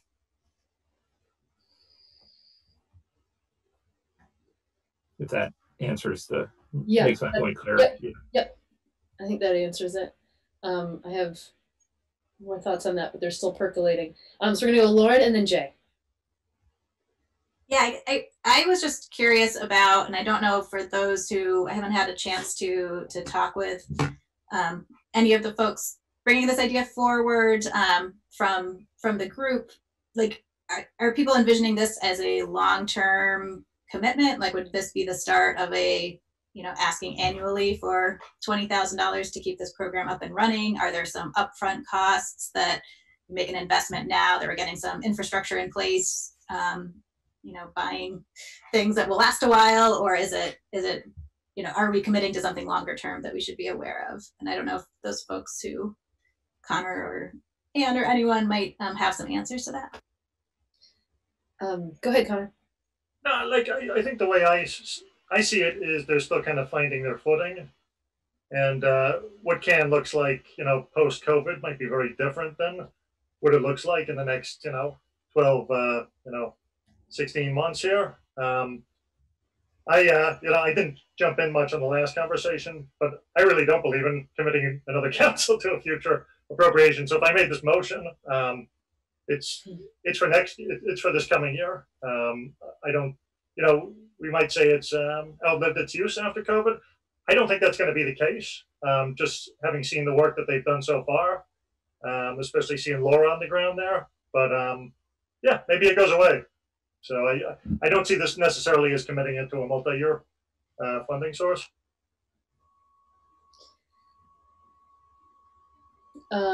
Jay, and then Donna. Yeah, sorry, just a quick point, and this is to follow up to Dan's thoughts on, what we like bake into the budget versus what we put on as a ballot item. I do think it's important to remember, and maybe this is, for our next meeting or a conversation in the coming weeks, but I do think it's important that if we are breaking them out and asking these organizations to ask for funding as ballot items, and we're also asking them to commit resources to support those ballot items in the community. And so for a small nonprofit and, who's looking for, funding for like a project like CAN, if we put it on as a ballot item, then there's a responsibility to try to get the vote out and support, for the community to support and vote yes for that. Hopefully the community would see that value, but I do think it's, as we're looking and making these types of decisions, I think that seeing how those organizations would need to allocate resources to make them successful programs, I think is important.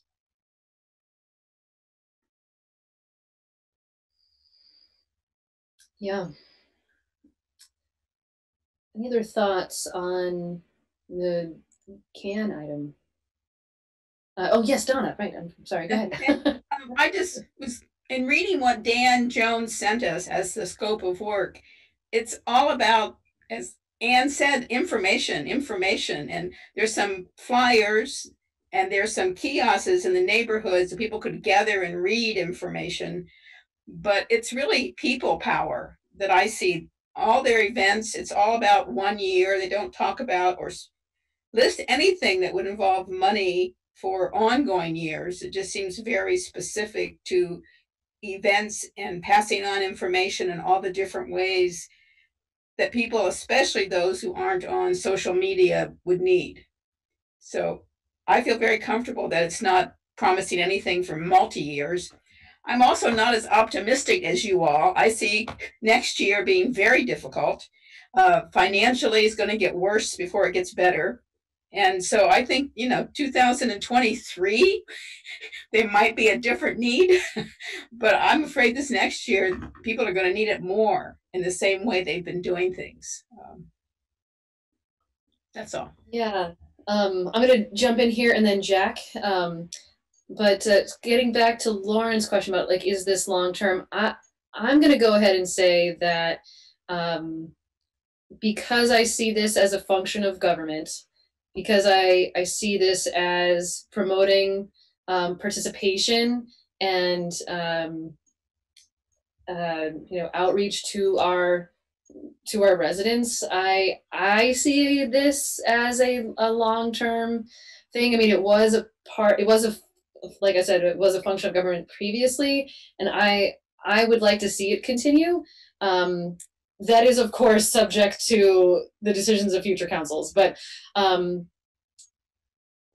also see that as this money is tied to the idea of neighborhood scale networks and outreach and whether that's SMC, whether that's a Vista, hired by the city, whether there's some other entity that's able to do that, whatever, that's fine. But that is a function that I see as is important to municipal functioning. So yeah, that's a kind of a longish answer. Donna, go ahead. Yeah. No, I'm just so glad you brought that up, because as far as CAN is concerned, I'm with you 100%. I think eventually it'll probably come in-house. But I was just thinking, as far as this particular designation to Sustainable Montpelier, as not necessarily being an ongoing promise or building up. Sure, right. But I'm really glad you brought up CAN itself. I think it was really sad that it got disbanded. Yeah. So I think it has a lot of good uses. I think Social Justice Committee could tie into it, amazingly so, as we work in the future to bring in communication and community involvement with social awareness. And it's actually, so just building off of that, that's one reason anyway why I would support it being in the budget and not separate. Because I see it as a function rather than as like a gift to a particular organization. I see the money is tied to a mission rather than an org. But that's yet to be told. Dan, go ahead. Yeah, no, I agree as well, and I guess I analogize CAN a little bit to, it's almost like a communications infrastructure. Yeah. For the city, whether it be for the social and economic justice components, for some of the homelessness task force work, for COVID relief. I mean, I think we've seen again and again the work that they can and are able to do. And so I certainly support it. I just want to be clear that I'm suggesting separate ballot items, I think really as a conceptual idea rather than for this one. And I'm only bringing it up because this is maybe the first of one of these type of projects or type of funding that, we're breaking a little bit of new ground with it or picking up where we haven't in the past. And I think we do have to just be careful how we balance that out with the overall budget. Yeah. That's fair. Sorry, Jack. Yeah. No, it's okay. Thank you. I apologize. Okay. I think there is value to this. I think that this ties into the conversation that we had at our last meeting of how do we manage in this year of the pandemic, when the state has not suspended the signature requirement for items to be placed on the ballot. How do we manage requests coming from outside organizations to be placed into the ballot? And we didn't make a firm decision last time, but one of the concepts that we talked about last time was that we might choose to only suspend the signature requirement and place outside organizations on the ballot if they had previously petitioned to be on the ballot and been funded by the voters as a separate item, and then be asking for no more this year than they did in the previous year.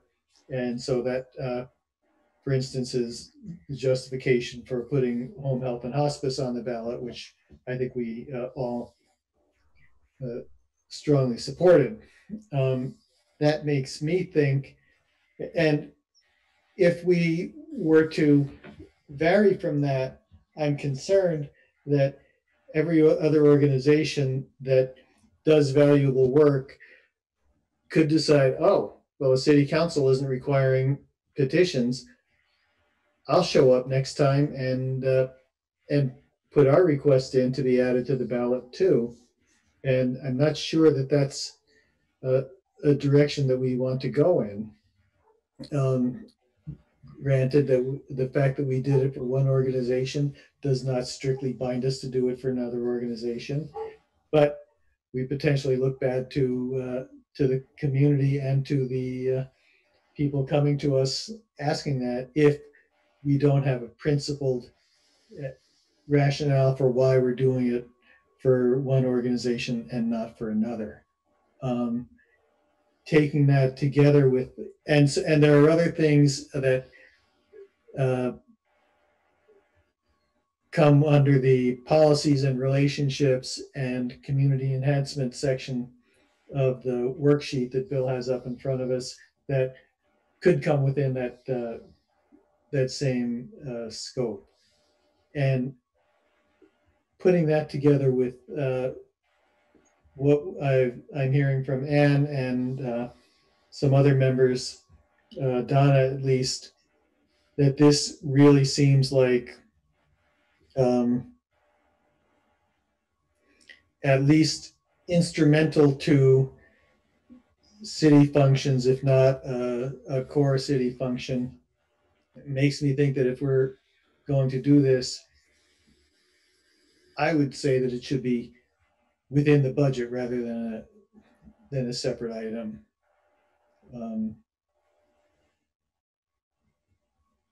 When I came into, as I was thinking about our meeting tonight, what I was thinking was that I'm basically happy with where we left things at our last meeting, and I didn't have an agenda to either add anything to the budget or cut anything out of the budget from what we had on the on the worksheet last time. I am okay with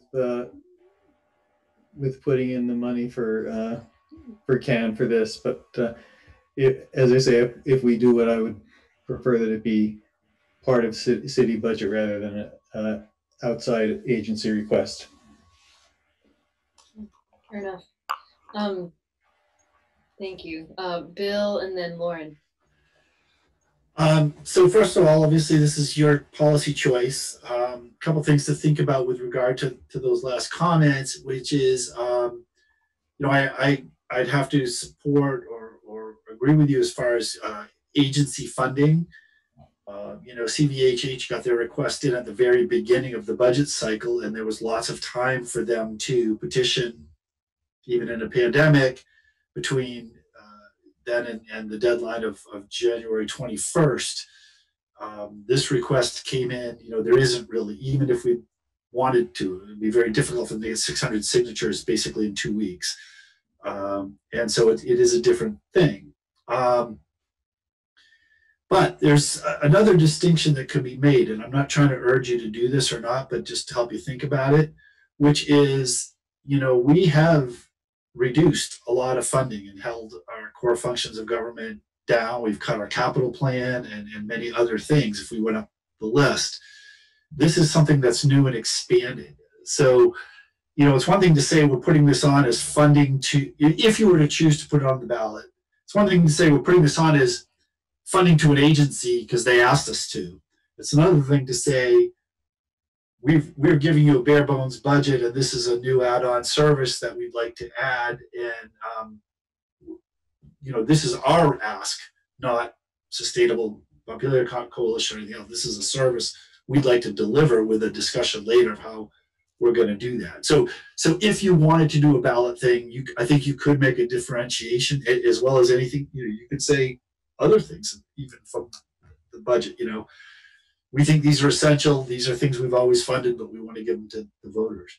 I typically don't support that. I think that's what you all get elected for, to make those decisions. But there are a lot of people and organizations and even our own departments that are taking cuts and restrictions. So I think the other question to ask yourself, simply from a policy perspective, is, if there were 20,000, is this where the next 20,000 would go versus anything else on the list that we've sort of already resolved? But, would we put 20,000 more in the Housing Trust Fund, or would we put 20,000 more in the capital plan, or, wherever? I'm not advocating for any of those, but I think that's the important consideration here as we try to reach the end game. All right, back to you all. Lauren, go ahead. Yeah, just a couple thoughts. For one thing, I do really think that CAN and through the Sustainable Coalition has really stepped up and provided a lot of value without the city investing in it to this point. I think, so I feel really good about trying to do this investment if we can make it happen. I was pulling up the Social and Economic Justice Advisory Committee matrix that they had presented a couple weeks ago to think through, where would money go and all that good work that crew had done. And you can go through different groups of people, and I think for that kind of lens and value set, I think this kind of investment does perform well. You know, of course, as Bill pointed out, there's lots of hard decisions in this budget. But it did, you know, you can kind of go through that matrix and, you know, how we're the kind of value and who can benefit from these kinds of community connections. And I guess just lastly, I mean, my head keeps getting pulled into what's happening in our nation's capital right now, and just the importance of fostering community and connections and knowing your neighbors and not letting, you know, online rhetoric and other things dictate what might happen here. I think just the importance of that kind of investment, I think, is really underscored for me in this moment. Thanks. Great. Yeah, thank you. Any further comments about either this potential 20,000 or can? Okay, moving on. Are there any other changes that anyone might like to propose?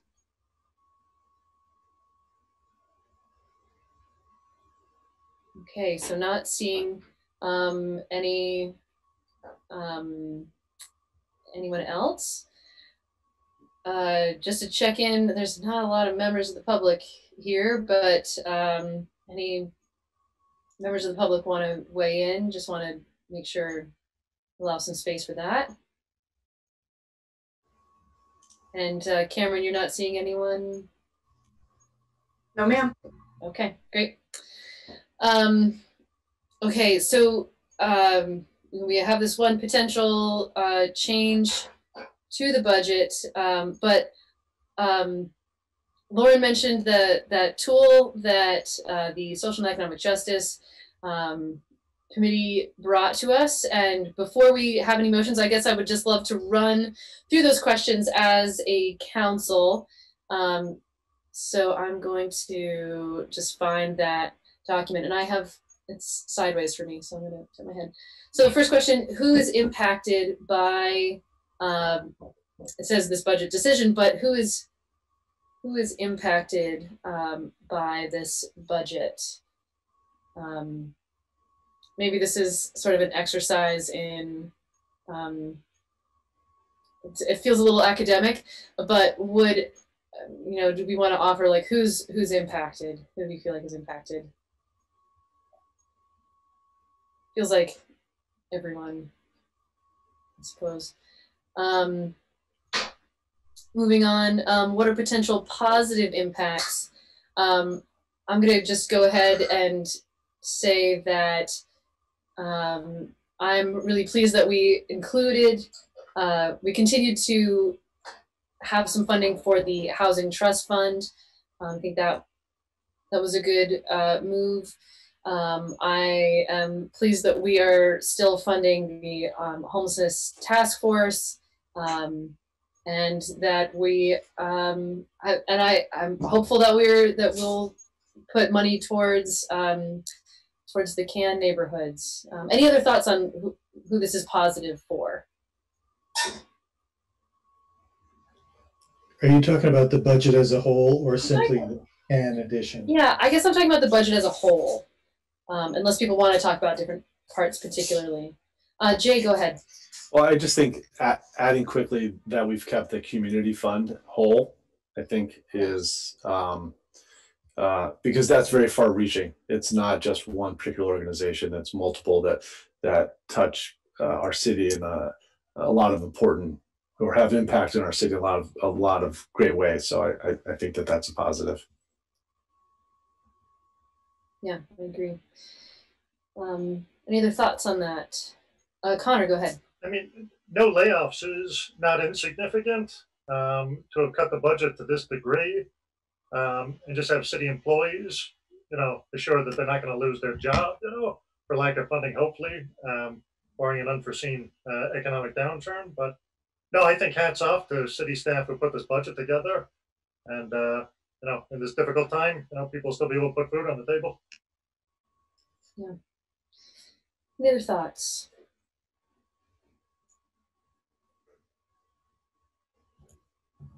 Okay.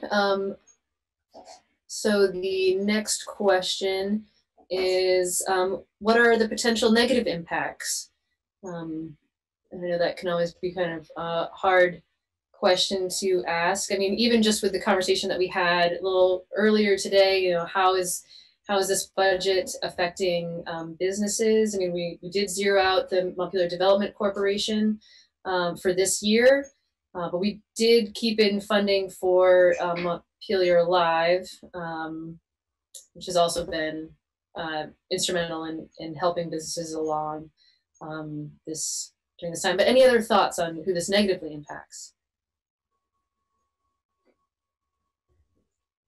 Donna, go ahead. And then I would say a bit of our city staff, because they're definitely asked to do the same with less, and ultimately our infrastructure, you know, that people who use it, our services, our streets, they're impacted. Yeah. Right. Go ahead, Dan. Donna hit the exact points that I was going to hit. But as well, I think we have to keep in mind that this is, you know, built as a bridge year to get on the other side of what we hope is economic recovery post-COVID. And so that, you know, this does take into account, you know, this isn't, I think this is a budget, as Bill said at the beginning, you know, it's not one that's sustainable in that if we replicate it next year, we're causing some serious issues, but that it gets us across what's going to be, as Connor identified, a really hard year. And I think this, you know, so there is infrastructure, there is, you know, some limitation to this from prior year budgets, but we know it going into it, and it's really one in which we're trying to make up this gap, and it's different than making a cut that we see as permanent, I guess. Yeah, and or any other thoughts on this particular question? I think some of the comments that have been made, I think, also get towards the next question, which is what is the potential strategy for mitigating unintended consequences? You know, it's always hard to anticipate unintended consequences, but we know that there are consequences. And you know, as Dan was just saying, you know, we are going to have to put things back into the budget for another year if we expect there to be, you know, to not have longer term effects on city infrastructure, that sort of thing. Lauren, go ahead. Yeah, I mean, I think the way this has been structured I really appreciate that it's very kind of human-centered for our staff, and, you know, totally agree with Donna that it's going to be, you know, hard asking more of fewer people, but knowing that the goal is to re-staff up as soon as we can. But I think with the kind of the infrastructure being the place that we're holding off on, but also seeing, you know, I mean, it's hard to say what could be coming out of the Capitol with what's happening at this moment, but I think, you know, everything we're hearing is that a big infrastructure package is what, you know, we're hoping to see. And so it seems like a reasonable place to say, you know, let's be ready to jump on opportunities when that comes in. That seems like a, you know, as good a bet as any when you're trying to plan with such, you know, unknowns, the world we're living in right now. So I think that seems like a smart way to be positioned, that's where we could, you know, dump in. So to me, that is a, you know, a consequence of the budget that we know is going to be problematic. But that it seems like there's thoughts on how we could get to the other side of it without, you know, in various ways. So I think the staff has been really thoughtful about that. Yeah. I want to recognize this is a slightly off topic comment, but I've been thinking a lot in the last couple of days about the bifurcation of the economy, which is to say that, like, you know, there are some folks it came up because I was listening to this podcast about the housing market, and how is it possible that during a pandemic the housing market can be experiencing such an incredible boom. And that was basically the answer, was that, you know, there are those who can stay home and work from home, for whom, you know, they're still employed and location no longer matters, so they can move. And then there is the, you know, people in situations where, you know, they're essential workers, they can't work from home, and they really were on the edge before, and they are, you know, some of them maybe even be falling off the edge, you know, at this point. And so, you know, thinking about this budget, I mean, I appreciate that we really tried to hold down the budget numbers with that section of the, you know, the economy, that population in mind. Want to acknowledge that there are probably people in Montpelier who are fine, who could withstand, you know, a sort of a what would be considered like a normal tax increase.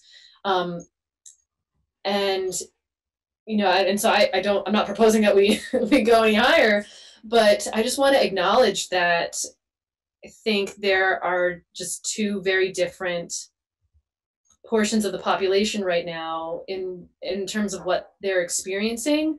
And I know we have circuit breaker and income sensitivity to protect those people who are, you know, in a lower income. But I would be curious to see how, like, sort of just like where we're at, like how is the pandemic affecting folks who would otherwise, you know, get the benefit of circuit breaker or income sensitivity. Like, is that percentage of our population increasing? I don't know. So again, I'm not making any proposed changes to you know, what we're saying about the budget. I just think that would be really interesting and good to know. So yeah, anyway, Donna and then Jack. Well, there is some data. I mean, the state does have income sensitivity when it comes to property tax. Right. I don't understand clearly. There is something there for renters, but I mean, that is really a godsend to many, many people. And they would have the data, and they could tell you how many households are already getting it, just to have a clue of where people are. Yeah, that'll be really interesting. I'll see if I can get it. Yeah, if you do find that, it's easily accessible through the tax department website. They have an annual property tax report. In fact, it usually comes out in January for the prior year, so it should be out shortly, and it will tell you by city how many people received the money, what the total amount of money was paid to the city, you know, and so you can calculate what the average. It has both the rent rebate and the circuit breaker and the income sensitivity, so you can see how much aid comes into the community, and how many people got it. And do they break that out by municipality? Yes. Okay. Bill, have you kept track of it? Do you have a sense, like a pulse of what percentage? It's been pretty steady, but you know, I usually present those numbers in the budget presentation for the public hearing. So hopefully I'll have that. Okay. But it's, you know, it's more people than you'd think, more households than you'd think in the city that get it. Well, I'm certainly blessed by it, I'll tell you. Yeah. Jack and then Connor, go ahead. Yeah, what I think we're going to see is that as of now, there's no change because it's annual based on people's annual income as reported on their income tax returns. However, the tax returns that people are going to be filing early this year, that'll be due April 15th, we'll be able to see how many people in Montpelier had enough of a reduction in their income that they either qualify for income sensitivity where they didn't in previous years, Or I don't know if we'd be able to tell also if the amount of income sensitivity they qualified for went up because their income went down. And of course, there's all kinds of reasons for that, including, people retire, get new jobs, but that's probably pretty steady year after year. Whereas if there's a big drop or a big increase in income sensitivity, it's a reasonable guess that at least a substantial share of that is because the economic activity in the city was worse this year than in previous years. Yeah, I'd also, I feel like I should know this, but it'd be interesting to see our like Montpelier specific unemployment rates, if that exists. I don't know if that exists, but it's interesting because Jack's right that the income tax will have a hit, but really that won't show up until the 22 tax report because it'll be the taxes that get filed this spring that bases this year's sensitivity. We'll find out what people got last year, but we won't necessarily know what they're getting for this coming year. Connor, go ahead. I just kind of going back to your sort of original question there. And, something I struggle with this budget is we sort of assess the pain on members of the community based on somebody owns a, $228,000 house, right? Well, like almost 40% of our residents, I believe, are renters, and a very, very high percentage of that population works in the service industry in Montpelier. So, if you're someone who, maybe you're not unemployed, but you're definitely underemployed lately, and the rent has not gone down. You're not getting evicted necessarily, but the rent has stayed pretty high. So I think, just as we've looked at the budget, that's something personally I've struggled with is how are we helping those people out? And I do have a bit of optimism, I think, with the new CARES Act and the new administration and everything, that, unemployment gets extended a little bit, but still, it's really hard to assess people in the service industry, apples to apples, with everybody else we're talking about here. So I hope nobody's really fallen through the cracks in this budget on that. I'm not sure what the initial question was, Natalie. just pontificating. All good, yeah. Recognize that I'm a little off topic, but cool. Thank you. Any other thoughts on that tool? The questions: who's the benefit? Who's it negatively impact? Strategies for mitigating negative effects. Okay. All right. So at this point, we should probably consider some motions. Connor, go ahead. I'll move to include the $20,000 for CAN. I'll second. Motion and a second. Any further discussion on that particular piece? Okay. All in favor, say aye. Aye. Aye. Aye. And opposed? No. And Jack, you voted no, is that right? That's right. Okay, so I think we just got to do a roll call. So I'm just going to call on you in the order that you appear on my screen. So it's going to be a little bit of a surprise. Donna. Aye. Jack. No. Connor. Aye. Dan. Aye. Lauren. Aye. And Jay. Aye. Okay, so the motion passes, so that is a part of the overall budget for consideration. And and just to check, Bill, what we are looking at now includes the 20,000. Yep, does. So that puts us at 0.6% increase. Is that correct? Yes. Okay. All right. So less than 1%. Fair enough. Is there a motion regarding the budget? Dan. Sure, I'll make a motion that we approve the fiscal year 22 budget as presented and amended tonight. I'll second. Okay, I got a couple seconds there. So any further discussion on budget as proposed and amended? Okay. Oh, I think I just said that. Further discussion. All right. So all in favor, please say aye. Aye. Aye. And opposed. Okay. So the budget passes, and so this is what we'll take into the public hearing, and we will still have the opportunity to amend it at both of those meetings. I think that Correct. is it, and I actually have no other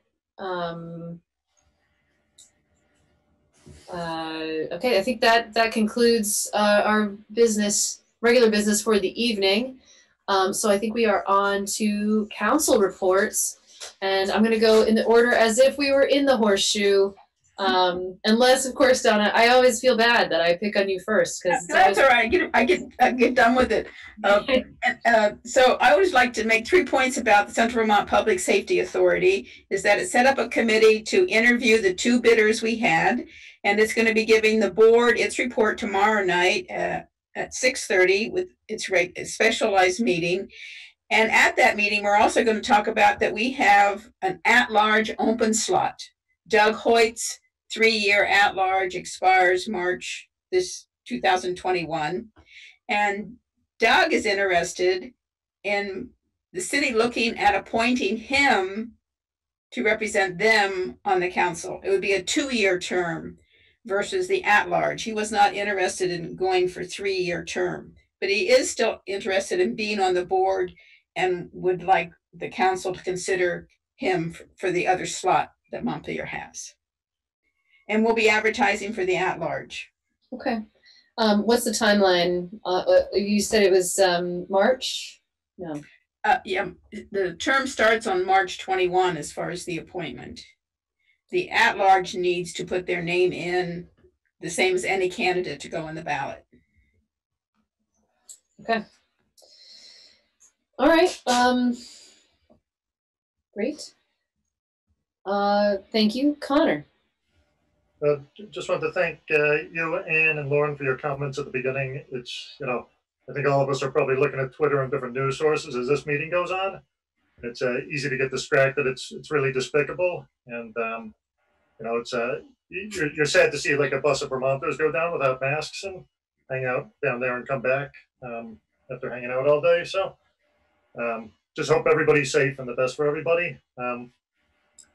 Another just thought, I've seen a lot of like negativity in our community too. I think maybe it's just front porch forums, and I think online stuff, tone can be misinterpreted, and it might take up might make the worst out of all of us, participating in those types of conversations. But like these are tough times. I think everybody's going through a really hard time right now, and fair enough. We ran for elected office. I look around and everybody's got a pretty thick skin here. But some of the volunteers on our boards, they take a lot of time out of their lives to do this work. And, some of the talking points around this, just to talk about corruption and things like that, these are like real people and your neighbors and everything. So, I would just ask that if we could tone it down, be a little less snarly, this is a great public forum where people can come express their opinions. I think all of us are pretty accessible to have a bit of a chat there. But let's try to hang together a little better than we are as a community, if anybody's listening. So yeah, I just end with that. Yeah, thank you. Jay. Well, I think Connor said what was on my mind as well. I would also just encourage all of us to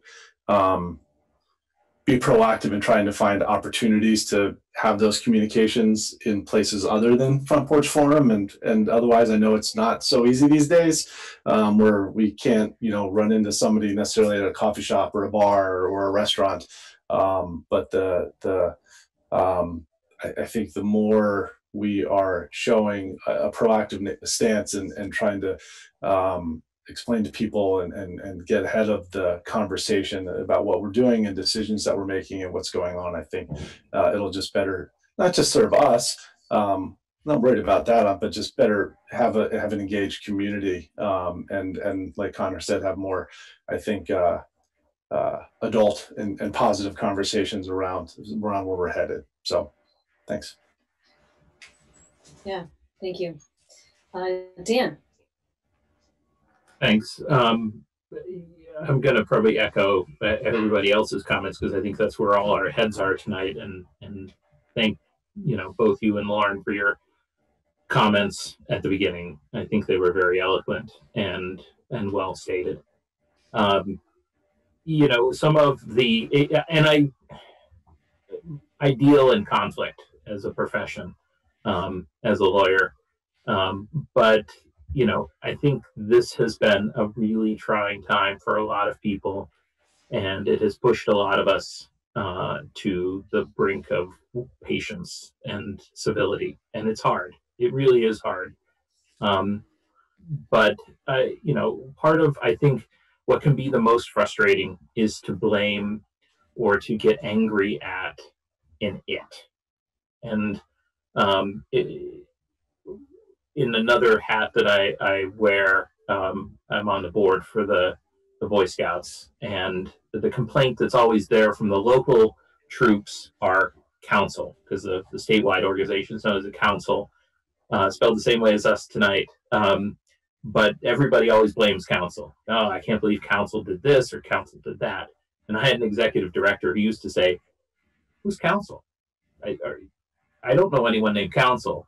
It's issues with things that you can make change if you can talk to people and you can have conversations and if you can build constructive ideas. So that if people have an issue, in Front Porch Forum, a number of people certainly did, with some of the new signage. There's the signs are there, but we can have constructive conversations about prospective or what can we do to come together as a community. And I think any type of dialogue and engagement with that, because there is no council here. You have 6 people and a mayor and a city manager and an entire staff that provide service either volunteer or professionally. And we're here to talk with people. We're here to work with everyone. We're here to serve. I mean, this is servant leadership at its best. I think we have a really great group of people that are always willing to listen. But the worst way to engage somebody is to start yelling and blaming a general group or to blame something, because I think that it depowers yourself and that makes you a less active player, because it becomes less about you making a difference and more about a general grievance. Yeah, fair enough. Jack. Thank you. Three things, at least one of which will be quick. The question arose about the unemployment rate and whether it's possible to find it by Montpelier. The Department of Labor does have a publication on unemployment, and it's broken down by county and also by labor market area. So we're in the Barre Montpelier labor market area. I'm not aware of any finer distinction within the city of Montpelier, Barre, and whatnot. But they do publish that information every year. Thanks for looking into that. Maybe weekly or monthly to online. 2 is I want to mention an event that's coming up. The Vermont Center for Independent Living is holding an event on Martin Luther King Day, Monday, January 18th, from 4 to 5 p.m. It is a film and discussion about the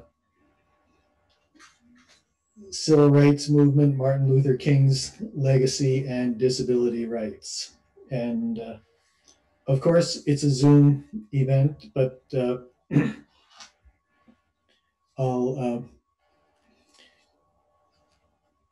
don't know what the best way to share it is. I'll put it on my own Facebook page and maybe pass it along to the city, to Bill, to, I don't know, publicize it so people can know about it. Sure. Thanks. And in keeping with the events of the day, which are just so disheartening, and with which other people have said, I'm looking at the headline in the New York Times right now, and the headline is "Mob Incited by Trump Storms Capitol." And I just think, what would we think if the headline were "Mob Incited by Putin," or "Mob Incited by Duterte," or "Mob Incited by Maduro Storms Capitol"? Mm. That's all. Mm. Thank you. Lauren.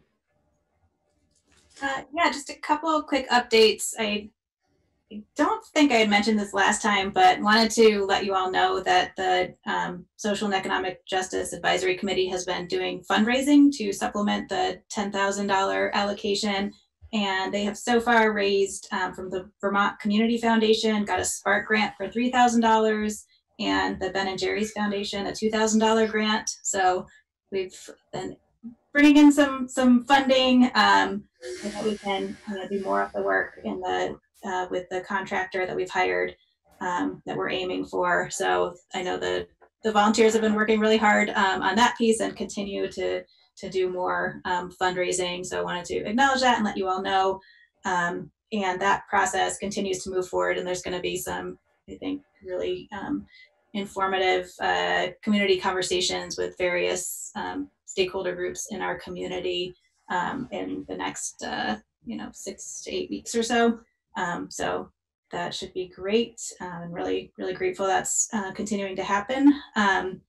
And lastly, just didn't mention it earlier, but was in our very packed consent agenda. Donna had mentioned it, so I didn't bother, but I am really excited to see the net zero move forward, and some really great proposals came in, and the one that we've been able to move forward with, I think it's really exciting. And just, in this moment of such, upheaval, that kind of forward-looking vision that we're still keeping our eye on as a community of how we rebuild, in better ways, I think is really critical to, a more sustainable and resilient community. So I'm really excited that that is continuing and the opportunities in there. Thanks. Yeah. Yeah, I guess just to start,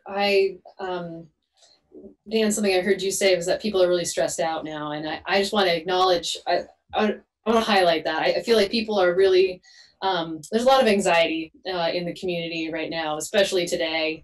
But even before today, I think there's been a lot of just latent stress and anxiety in the community.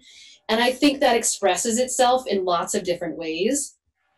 And so in as much as we all can, I think it is more important than normal to just have grace for each other.